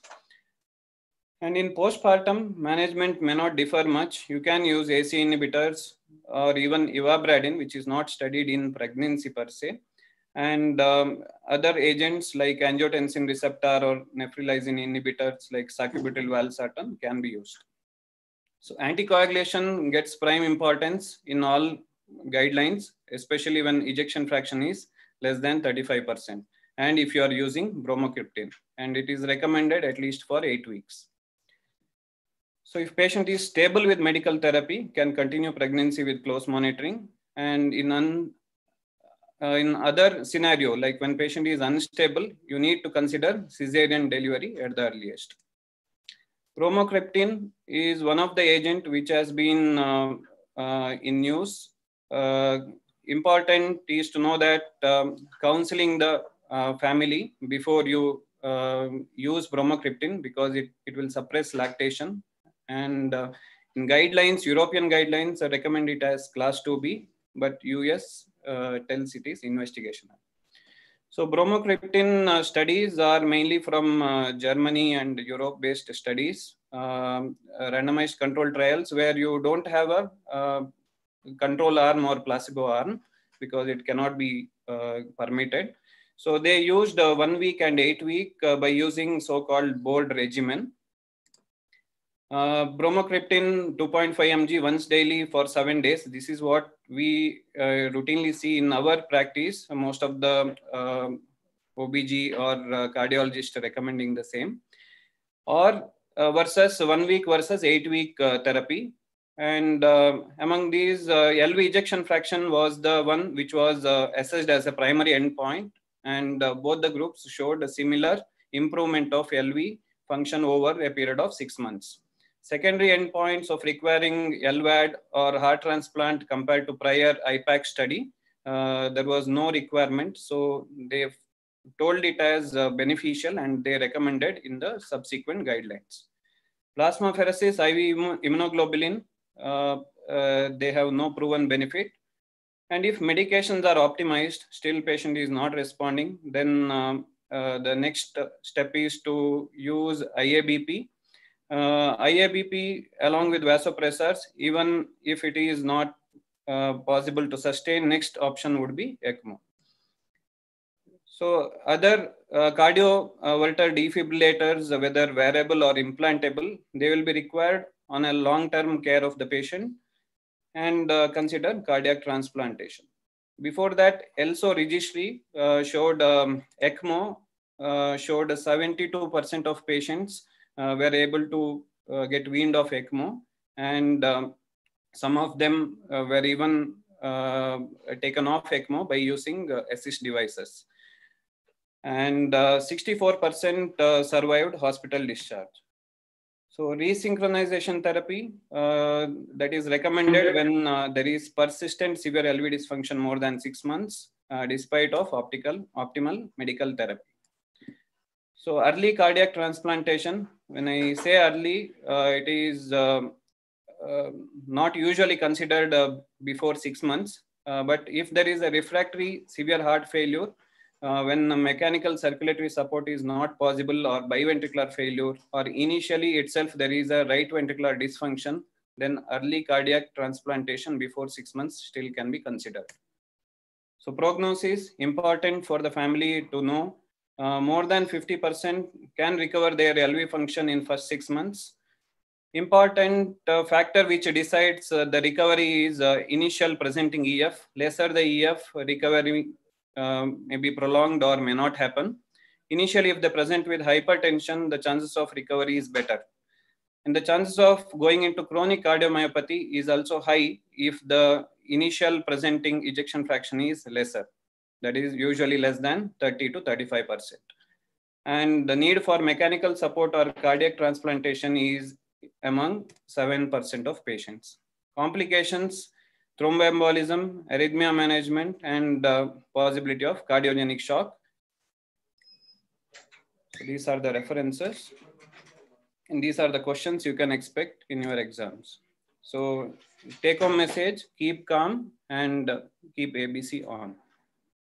I call upon Dr. Sriram to present the next topic.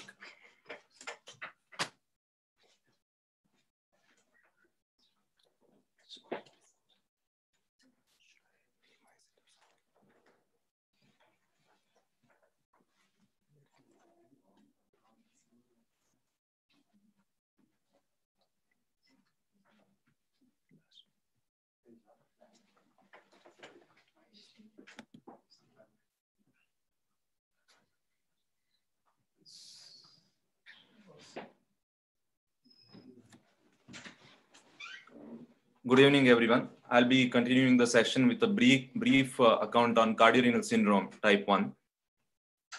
In this session, let us focus on definition and classification of cardiorenal syndrome, pathophysiology, diagnosis and treatment modalities, and overall prognosis. Maintenance of fluid balance, which is very crucial for maintenance of normal hemostasis, is a result of an intricate equilibrium between the heart and kidney.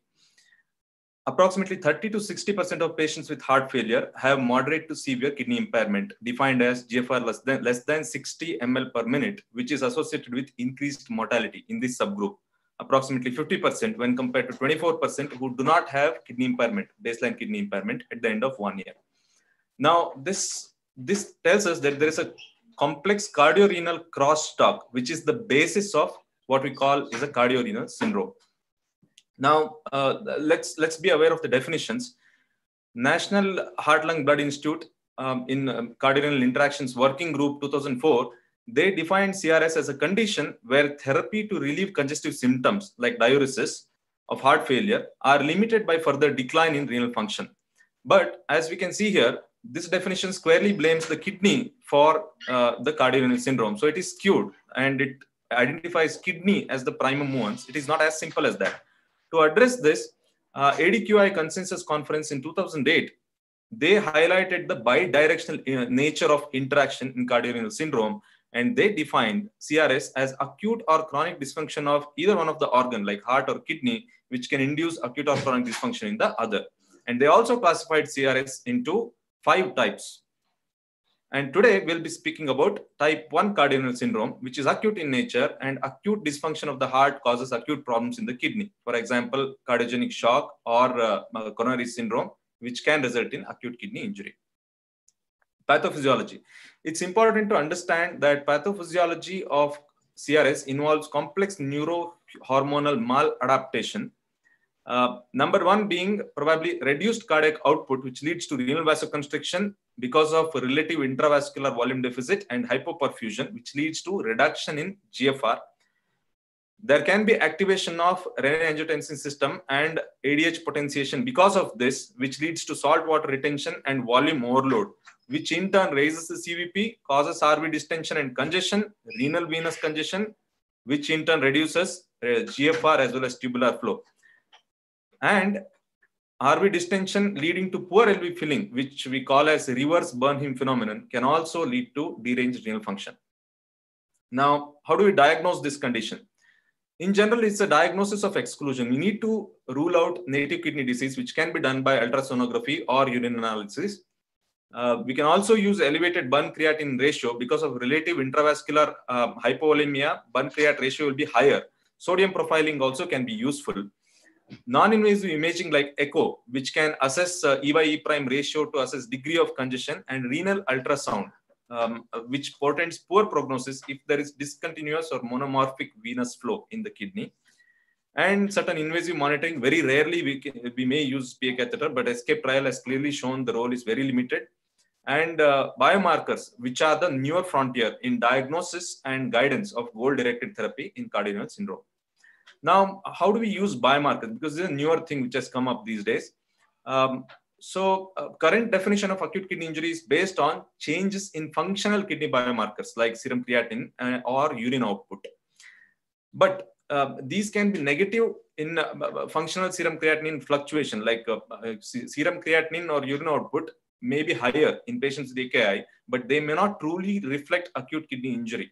So biomarkers can help us differentiate true AKI from functional elevation in creatinine. For example, if it is only functional change without loss of function, then biomarkers may be negative in the presence of elevated creatinine or blood urea nitrogen. But if both biomarkers and Bun-creat are higher, then damage could be there along with loss of function.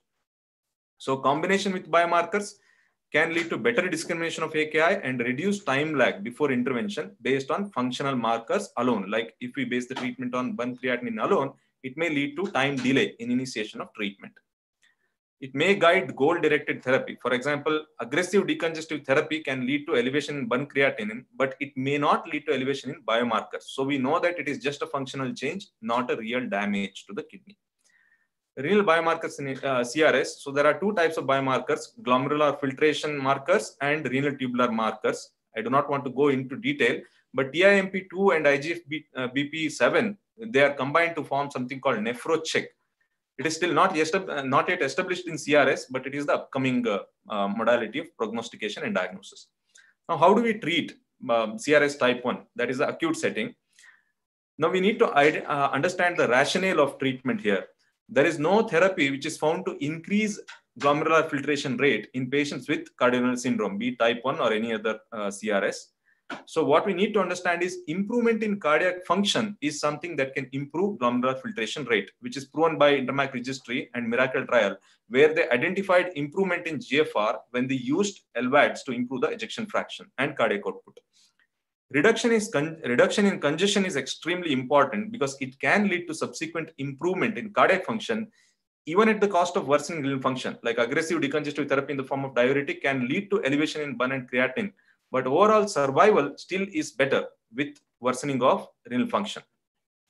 So what do diuretics do in CRS? One thing is diuretic use in heart failure and effect on serum creatinine GFR. If we analyze, elevated creatinine can happen during decongestion because of renal hypoperfusion in very small subset of population. Whereas many times serum creatinine remains unchanged because heart remains on the flatter portion of the Starling curve. In many cases, there can be reduction in serum creatinine also with diuresis because of reduced renal venous congestion and better LV filling.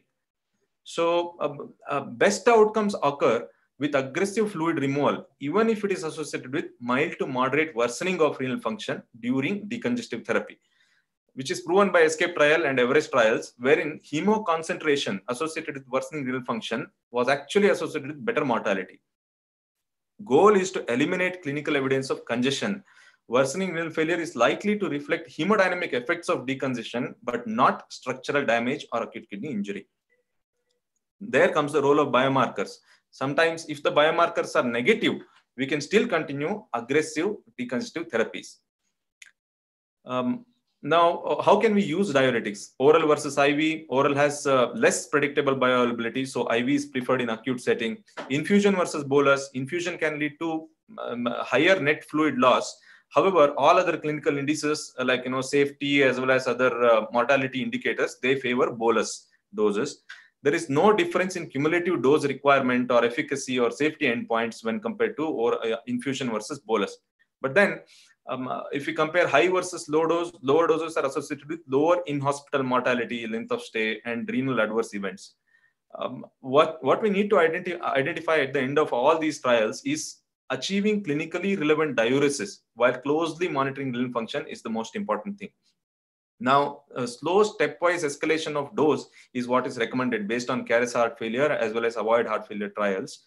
So this is just an example chart wherein you quantify the urine output on a daily basis, target around 3 to 5 liter urine output, and escalate your diuretic dose based on basal diuretic dose that the patient is taking. So a stepwise approach results in better decongestion. Now, diuretic resistance is an important concept to identify. It is defined as attenuation of maximal diuretic effect over time. So this is associated with worse outcome. So if somebody is having raised creatinine with diuretic use, but keeps getting decongested, then the outcomes are better. If the urine output comes down with escalation of diuretic, it is indicative of diuretic resistance and it is associated with worse outcome. Many factors are there. Remedy could be frequent small dosing or combination therapies, especially stepwise increase in the diuretic dose. Diuretic efficiency is another concept. Net fluid output or weight change after a fixed dose is what assesses the diuretic efficiency. It is also a prognostic marker, and it can help us identify those subset of patients who have worse outcomes. Now, when do we do ultrafiltration? When we consider ultrafiltration over and above diuresis. In patients with diuretic resistance or impaired renal function, wherein they do not respond to diuretic, ultrafiltration tends to maintain physiologic electrolyte balance by removing isotonic fluid. This is in comparison to diuresis, wherein the fluid removed is actually hypotonic. Many studies have been done. Initial studies like RAPID and UNLOAD, they showed that ultrafiltration removes more fluid, whereas renal function is better preserved with those. But subsequent trials like CARES, CURE, or avoid heart failure, the fluid removed or the decongestion was similar in both the groups, diuretic group as well as ultrafiltration group, but side effect was higher in ultrafiltration group. So neurohormonal modulation, this is another area where the treatment is focused. Everest program, TACTIC and SECRET, many trials, they assessed tolvaptan, which led to greater weight loss, but mortality benefit was not there. As many other trials like Ascend heart failure, Rose heart failure, they tried nesiritide. Again, no statistically significant improvement in dyspnea, hospitalization, or death. So probably not indicated. Now, inotropic therapy is another area. It can help CRS by improving cardiac output and reducing venous congestion. Flip side, arrhythmias, ischemias, and worsening long-term myocardial function. Low-dose dopamine has been tried. DAD heart failure trial identified some improvement, but then Rose heart failure trial with a lower dose provided no benefit. So probably this benefit identified in DAD heart failure trial is because of improved inotropy and cardiac output. Other therapies, renin-angiotensin, aldosterone antagonism, neprilysin, mineralocorticoid antagonists, all these are tried in other forms of CRS. Cardiac device therapy, ICD, resynchronization therapy, mechanical circulatory support, all these have been tried. Now coming to the prognosis, reduced baseline GFR is associated with higher mortality in CRS. Change in GFR, either increase or decrease during therapy for heart failure, indicates poor cardiac reserve. So this is also associated with increased mortality. Any change, either increase or decrease. Diuretics and ACE inhibitors, they can cause transient increase in serum creatinine, but they only reflect temporary change in renal filtration, not a real acute kidney injury. So the medicines need to be continued. Elevated blood urea nitrogen, again, is a poor prognostic factor, microalbuminuria. So all these are indicative of poorer prognosis in CRS type 1. Now, what do we conclude at the end of this session? Number one, CRS is a complex syndrome reflecting cardio-renal crosstalk. So both the organs are involved. And it's a complex pathophysiology, most important being renal congestion. Diuretics are the mainstay of therapy in CRS type 1, escalated stepwise based on urine output goals. So that is very important. Neither bolus nor infusion, it has to be escalated stepwise. Transient increase in serum creatinine during treatment does not indicate acute kidney injury. Continue the treatment as decongestion improves mortality. Ultrafiltration has to be done in refractory cases. Inotropes for low cardiac output. Most importantly, improved cardiac function leads to improved survival. With that note, I will hand over the podium to Dr. Ajit. He will tell you how to, what is the role of circulatory devices and other things. Thank you.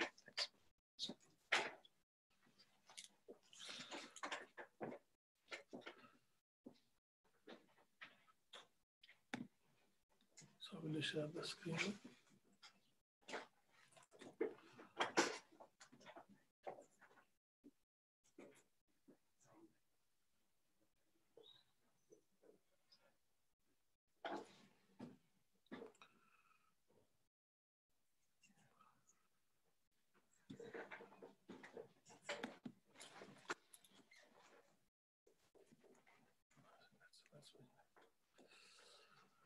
So good evening. The topic is mechanical assist devices and indication for heart transplant. So we have 10 minutes is left. So I'll be just browsing through some major aspects, and I'll try to conclude the topic. So basically, we'll be talking about the mechanical assist devices. And when we talk about the mechanical assist device, we talk about the short-term devices, and we need to have a mention about the intermediate and the long-term devices. And finally, the second aspect of the topic, the indication for heart transplant. So basically, short-term mechanical devices are usually used for a prophylactic insertion of high-risk invasive coronary artery procedures, the management of cardiogenic shock, acute decompensated cardiac heart failure, and cardiopulmonary arrest.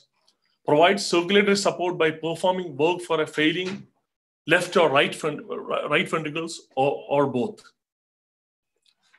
And basically, when you come to the short-term devices, I just want to mention there are 4 types are there. The most commonly used short-term devices, I would like to say that undoubtedly it is intra-aortic balloon pump, IABP. And there are certain non-IABP percutaneous mechanical circulatory devices. I would like to have a mention about that, about impel and tandem heart. I'll just come to that, tandem device. In extracorporeal membrane oxygenation, we know that it is getting more and more popular. And obviously, finally, the non-percutaneous centrifugal pumps, which are used for cardiopulmonary bypass.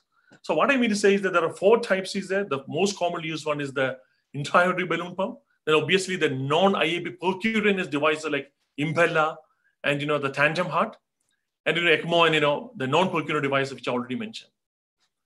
So basically, I don't want to read everything, but there's a short-term mechanical devices. They improve the end-organ perfusion, reduction in the intracardiac filling pressures, because anybody can read the from the literature. It's just freely available. Reduction in the left ventricular volumes, wall stress, and the myocardial decrease the myocardial oxygen consumption, and the augmentation of the most important thing, the augmentation of the coronary perfusion. And this results in obviously prevention and amelioration of the cardiogenic shock, because some of the things are very controversial. Reduction in the pulmonary congestion, reduction in the manifestation of myocardial ischemia, and reduction and final reduction in the infarct size. So indication of the short-term devices, because again, it's a big list is there. So it is believed that, some controversy still there. Still, it is believed that very high risk percutaneous coronary interventions, including those with complex coronary artery disease involving the large territory and severe LV dysfunction, ejection fraction less than 35%. These kind of people, whenever you do a procedure, there is a high risk is there, though I'm just coming to that. So it is believed that these devices might be helpful. Acute myocardial infarction complicated by acute ischemic MR, mitral regurgitation, or in a ventricular septal rupture and cardiogenic shock. What I mean is that these are the mechanical complications, like you develop a acute MR or VSD or even an anterior wall rupture, and patient is in shock. This is one of the better indications. And advanced right or left-sided heart failure during the period of stabilization of a critically ill patient while making decisions about long-term support, bridge to a bridge, because you are just supporting for some time. And support during high-risk percutaneous valve procedures. And support for patients, especially for the patients you're undergoing the electrophysiology procedure. Some of them will have a poor LV dysfunction, ventricular dysfunction. And, they may not, if they develop some kind of VTs and all, they may not be able to sustain the procedure. And patients with medically refractory arrhythmias associated with ischemia and acute cardiac allograft failure, post-transplant right ventricular failure. So these are the conditions, because I'm sorry for the long list, because anybody can read that, because I don't have the time to go through that. And the contraindication, anything, because all these devices definitely will be in the aorta. So my sense will be talking about the contraindication, that anything which is, significant issues in the aorta, like aortic regurgitation, mechanic aortic valve, aortic aneurysm dissection, severe aortic or peripheral artery disease, naturally, these devices will be a contraindication. And left atrial thrombi, bleeding, diastasis, uncontrolled sepsis. We know that any of these devices will be contraindicated. And then I'm talking about the IABP. This is my favorite thing, because this is intra-aortic balloon pump. I want to tell you that this is the most commonly used, the mechanical assist device. Off late in IABP has become very controversial as well. Previously, every cardiologist used to do, people used to do, even at this point of time, they used to do the IABP, in each and every patient who is undergoing, any sort of coronary intervention. But there is a lot of controversy which is happening there. So currently, some kind of a consensus, medium sort of, consensus will be that when you have an hypotension, like, or less than 90, there is approximately that it comes for the definition of cardiogenic shock. When the systolic BP is less than 90, or there is a less than 30 millimeter fall from the mean arterial pressure of cardiac origin, this can be used. And, another indication is, the cardiogenic shock that is not quickly reversed by pharmacological therapy. What I mean to say is that every shock, it is not that you just put an IABP. You need to try with the pharmacological agents. Then only you can do that. Then only you can try that. And most importantly, I want to tell you that IABP, the very clear, undisputable indicator for IABP, even at this point of time, is that there is the mechanical complication of the acute myocardial infarction. And the patient is developing MR, acute MR, particularly with a papillary muscle rupture, with a ventricular septal rupture, maybe what do you call the anterior perforation, where this is the most important thing. The patient has to go for immediate, CABG. So naturally, this patient will put on IABP, they'll be go for a CABG. Then the surgeons will try to, obviously the mortality is going to be high, but still they'll be trying to correct these, mechanical complications. So what I mean to say in this slide is that the most important undisputable indication at this point of time is that when you have an acute myocardial infarction, is that when the patient is having a mechanical complication by, by the papillary muscle, MR, like MR, VSD, etc. And obviously, this is the IABP, the waveforms, because every student is supposed to know something. Because, when I was a student, I used to be very thorough just before 24 hours, 48 hours before the exams. Unless and until I use it very frequently, sometimes, some kind of a, the confusion comes. So obviously, you have the waveforms on here. You have the systolic thing. This is the augmented diastolic. You can see the second waveform. This is the dichrotic notch. See that the augmentation, what is happening is has to be, it has to be in a smooth transition to the augmented diastolic. Augmentation has to be there. And you can see the pre-augmented, the unassisted, the diastolic pressure, this is the augmentation which is happening here. The pre-augmented, the systolic pressure you can see here. The pre-augmented, this is the augmentation which is happening, the pre-augmented diastolic pressure here. What I mean is that after augmentation, the systolic pressure and the diastolic pressure has to be low than the pre-augmentation systolic diastolic pressure. What I mean to say is that you see the systolic pressure here. This is a pre-augmentation. This is definitely more than the post-augmentation diastolic pressure. You can see definitely it is more. And even the end diastolic pressure pre-augmentation is more than the end diastolic, end diastolic post-augmentation pressure. What I mean to say that again is that from the student's point of view is that the post-augmentation values of the systolic pressure and the diastolic pressure is less than the pre-augmentation values. Because this, if you know that, I am very sure you'll be able to identify where the problem is. I'll just browse through some of the thing. Here you can see that there is you're supposed to see a very good dichroic notch here. You can see that here, the dichroic notch is not there. Obviously, we can guess that there is a early inflation. What is happening here? The early inflation is not good at all. You can see that, and it can increase afterload. It can increase the end diastolic and left ventricular pressure, end diastolic left ventricular volume, end diastolic left ventricular end diastolic volume. So you can see there is a early inflation which is happening here. This is a late inflation. You can see that dichroic notch is here, and you can see that this is again it is not smooth transition, not happening. There is a late inflation which is happening. Again, the issue with the late inflation will be that it will be decreasing the coronary perfusion pressure. That's what I want to highlight that. And then anybody can go through the literature and see this. Again, this is about the early deflation. When you have an early deflation, what the main important thing is that I told you. Before this, the augmented diastolic pressure, the pre-augmented systolic pressure has to be, this has to be less than the pre-augmented systolic, the post-augmented systolic pressure has to be less than the pre-augmented systolic pressure. You can see that the post-augmented systolic pressure is more. So this is very characteristic. You can see that this is very characteristic of early deflation. So what is going to happen? You can have a retrograde flow into the aorta and retrograde flow into the carotid arteries in this kind of situation. And this is a very classic example of a late deflection. What you can see that the end diastolic pressure, I told you post-augmentation, the end diastolic pressure has to be less than the pre-diastolic, end diastolic pressure, pre-augmentation. You can see that this is more.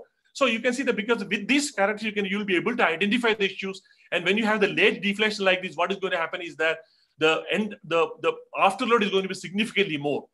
So that is what it is. So this is, again, from the student's point of view, when I was in, doing my residency, when I was in working in Australia, we used to put a little bit more frequently. So basically, you need to see where the tip of the balloon is there in any kind of IABP. So there are lots of theories that theoretically, what I mean to say is that the tip of the balloon ideally has to be distal to it should be below the origin of the left subclavian artery and above the renal artery. The renal artery will be above the level of L1 and L2, and it has to be below the left subclavian artery, origin of the left subclavian artery. So if it is going above that left subclavian, it can occlude this, even the circulation, cerebral circulation, even the hand circulation, the upper limb circulation can be occluded with that. And if it is below the renal artery, again, it can have some issues with that. So basically, it has to be below that. One, rule of the thumb is that what I used to follow was that I used to ensure that the tip of the balloon is just above the upper border of the left main bronchus, if it's visible. That means just above the thing. And sometimes, some people believe that even, if you see the tip of the balloon at the level of the carina, that'll be more than okay. And these are the things. See, one is that many people believe that the tip of the balloon can be the level of the carina, number one. Or it may be just above the upper border of the left main bronchus, that'll be sufficient. And as I told you, it has to be just below the below the left subclavian artery, and it has to be above in between these subclavian artery and the renal artery, between L1 and L2, which I already mentioned to you. So IABP complications, we know limbar renal ischemia, vascular lacerations, major hemorrhage, sepsis. Studies have shown that the sepsis is going to be more when the IABP is more than 7 days. That is one thing which I just could do that. But obviously, it just varies depending on the care and all. But usually, it is believed that if it's more than 7 days, the sepsis is going to be more. But obviously, we all know as in intensives, we know that we need to remove the IABP at the earliest possible. Cholesterol embolization is a rare thing. Obviously, it can still happen because unfortunately, if it is embolizing, it can occlude the major vessels. Cerebrovascular accident can be there. Obviously, when the thrombus is going, the retrograde direction. Balloon rupture is a theoretical, it's a possibility is there. Nowadays, the modern machines, they can, even suck up the whole thing, once the rupture happens. And, before I saw that the IABP, the most commonly used to the device, the ESTER device, there are 2 or 3 trials which I want to mention to you. One is the BCIS-1 trial, which is, IABP is used in electively in high-risk patients that, who are undergoing the coronary interventional coronary procedures. In this trial, they found that even if you use the IABP in electively in high-risk patients, there was no difference in the clinical benefit at all. Second trial was something called CRISP AMI trial. At least I can mention the names, I presume. This trial also, the acute myocardial infarction without shock in the IABP was used. There also there was no clinical benefit. And the most important trial which has spoken where IABP has become highly disputable is the IABP Shock 2 trial, which I want to tell you many times. It's a very landmark trial where around 600 patients with cardiogenic shock, who are undergoing early vascularization, revascularization was put on IABP. They could not find any difference in any clinical benefit in mortality or ICU length of stay. We just studied it in 30 days, even 1 year, in even 6.2 years. What I mean to say is that this IABP Shock 2 trial has made IABP a bit controversial of IABP, the routine use of an IABP in cardiogenic shock, which I want to tell you from the student's point of view. And obviously, apart from the IABP, we have another device, a peculiar device. The list is too big. I don't want to read out everything. RVAD, different things are there. I want to mention about, show you about, the impella. I told you. The impella is basically, you have, what's happening. Impella is through the left, the femoral artery. You are putting a catheter through the aortic valve, and there is a pump is put into that, and it is making a flow of 2.5 liters through the arteria, through the femoral artery. It is going through the aortic valve, the retrograde direction. The pump is put inside, and this is made to there is a pump vessel which is going to propagate the blood in around 2.5 liter. That is impeller device. We have the tandem heart. What is happening here is that there is an indwelling catheter which is going through the veins. And when it's in the right atrium, there is a interceptal puncture is made. The catheter is entering the left atrium. So what I mean to say that through the vein, it is going to the right heart. Through the interatrial septum, it is going to puncture the left atrium. There is indwelling catheter. The outdwelling catheter is from the femoral artery. And this pump is pumping at a rate of I can't remember the exact thing, maybe around 4 liters per minute. And there is a sort of femoropseptal. I will say the left femoral artery, kind of a device, that is there, which has been, again, another supportive device. It is percutaneous. Compared to the no percutaneous devices, because I just want to tell you 1 or 2 names. They're Biomedicals and Sons. Probably, people can, Google and see that, because I don't have any experience with that. This is the non-percutaneous device, which I want to tell you. And about the intermediate long-term devices, we have, again, I have got to cut short. I don't want to prolong the talk. I just cut short a thing. We have first generation devices. We can be read in the terms of HeartMate 1, the Thoratec and Novacor. I don't have time to describe that. And the second generation one is a HeartMate 2, Jervik 2000, and Berlin Incor, second generation devices. We have third generation devices are there, for hardware, HeartMate 3, and total artificial heart. These are the third generation devices. So coming to the second part of my topic, I just want to talk about, the heart transplantation. So basically indications are there. This is as per the American Heart Association and American College of Cardiology indications. So refractory cardiology are requiring intra-aortic balloon pump counter pulsation or left ventricular assist device. Cardiology are requiring continuous intravenous inotropy therapy, dobutamine, milrinone, etc. The peak VO2, that is very important. The maximum oxygen consumption, that's it is determined by the cardiopulmonary exercise testing. Less than 10 cc per kilogram body weight per minute. I would like to say this is a very important parameter. I just want to tell you that. I'm just coming to that. So this is very important. And New York Heart Association class of 3 or 4, despite maximized medical and resynchronized therapy. So what I mean to say that NIHA, if you are not maximizing the resynchronized therapy, you cannot, every Tom and Dick and Hardy will be asking for, heart transplant. So naturally, we need to have the criteria. So recurrent life-threatening left ventricular arrhythmia despite implantable cardiac defibrillator, anti-arrhythmic therapy or catheter-placed ablation, end-stage congenital heart failure with no evidence of pulmonary hypertension, refractory angina without potential medical or surgical option. I'm sorry for the long list. When I went to the literature, it was significantly long, around 5 times more than this. And I just, concluded with this. So this is the heart. It's a general indication what I mean to tell you. Having said that, this is the American Heart Association, American College of Cardiology indication. There was a more specific guideline from the European Society of Cardiology, where they have mentioned that rather than telling that there are more specific indicators are there. You can just go through that. Severe symptoms of heart failure with dyspnea or fatigue at rest or on minimal exertion. New York Heart Association functional class 3 or 4. Episodes of fluid retention, pulmonary or systemic congestion, peripheral edema, and or reduced cardiac output at rest. Objective evidence of severe cardiac dysfunction, I find it very interesting, shown by at least one of the following things. left ventricular ejection fraction less than 30%, pseudo-normal restrictive mitral inflow pattern on Doppler echocardiography, high left ventricular filling pressures, mean pulmonary artery wedge pressure more than 16, or mean right atrial pressure more than 16, high natriuretic peptide levels in the absence of non-cardiac causes, severe impairment of the functional capacity shown by one of the following things: the inability to exercise, 6-minute walk tests, 300 meters or less in females and patient age more than, or in patient age more than 75 years, peak oxygen consumption less than 12. Most of the guidelines are telling that it has to be less than 10 most of the time. The history of one heart failure hospitalized in the past 6 months.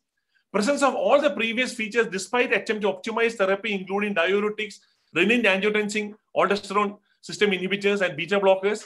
Unless these are poorly tolerated or contraindicated, the cardiac resynchronization when indicated.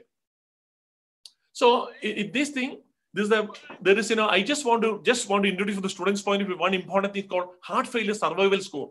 So this is based on around 7 parameters: the presence or absence of coronary artery disease, resting heart rate, left ventricular ejection fraction, mean arterial pressure, presence or absence of an interventricular conduction delay on ECG, serum sodium, and VO2 max. What I mean to say is that this is very, very important index. This not only determines the cardiac reserves, this also determines the dynamic aspect of the cardiac function. What I mean to say is that whichever the peripheral adaptive response can be there in a cardiac failure, which will be assessed by this. And here also VO2 max is very, very important, because when the VO2 max, so the peak oxygen consumption less than 10, is a definite indication consideration should be done for a cardiac evaluation. What I want to tell you for the students is that the heart failure survival score, everybody needs to remember, the literature says that when it is less than 7.2, the mortality is going to be around, the survival is only around 35 to 40%, because 1 year survival is around 35 to 40%. This can predict the survival without it will predict the survival without heart transplant. When it is severe, the survival is going to be around 35 to 40%. 1 year survival is 35 to 40% without cardiac transplant. So this scoring is very important. Another thing which I want to tell you is about something about the CETL heart failure model, which you can just Google and see CETL heart failure model. So I don't have anything to conclude. I just want to tell you that the intra-aortic balloon pump is the commonest the assist device, circulatory assist device, which has been used all over the world. The routine use of intra-aortic balloon pump in myocardial infarction has become very controversial. At the moment, the strong indication of whatever reasonably agreeable indication will be there for the definite indication will be for the mechanical complication of the heart, when the patient is developing an acute MR or VSD, and the patient is going for a CABG, immediate CABG, where you can assist the patient even before and during the procedures. You can go for a IABP, and other use of other mechanical assist devices are at this point in time, it has the clinical efficacy is definitely yet to be proven. And in the cardiac thing, the indication for cardiac transplant, I want to be all the students should be aware that people should be aware of the peak oxygen consumption, which is a very, very important aspect of the dynamic function of the heart. It is not only the cardiac reserve, but over the peripheral adaptive response the heart can make for the individual patient. And I want to know about the heart failure risk score that people should be aware. And thank you very much for your patient listening. And thank you. Yeah.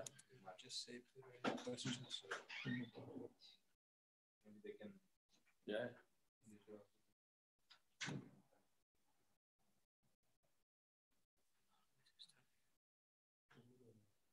We'll ask them again. Should I ask? So I would like to thank all the students, all the participants of this program for actively attending in this. I would like to thank I would like to thank the Asiad Collegium of Medical Education for organizing this this webinar at this point of time. And obviously on behalf of ISCCM, I would like to again once again thank all of you for actively participating in this. And obviously I will thank my hospital, Dr. Manipal Hospital, for giving us an opportunity to the space and time for providing this service to all of us, and all the speakers, all my friends and colleagues in my department who has been instrumental in making this program a good success. Thank you all once again. Have a great day. Yeah. So probably what I understand from what the current plan is that you'll be able to get a link of the discussion in the YouTube.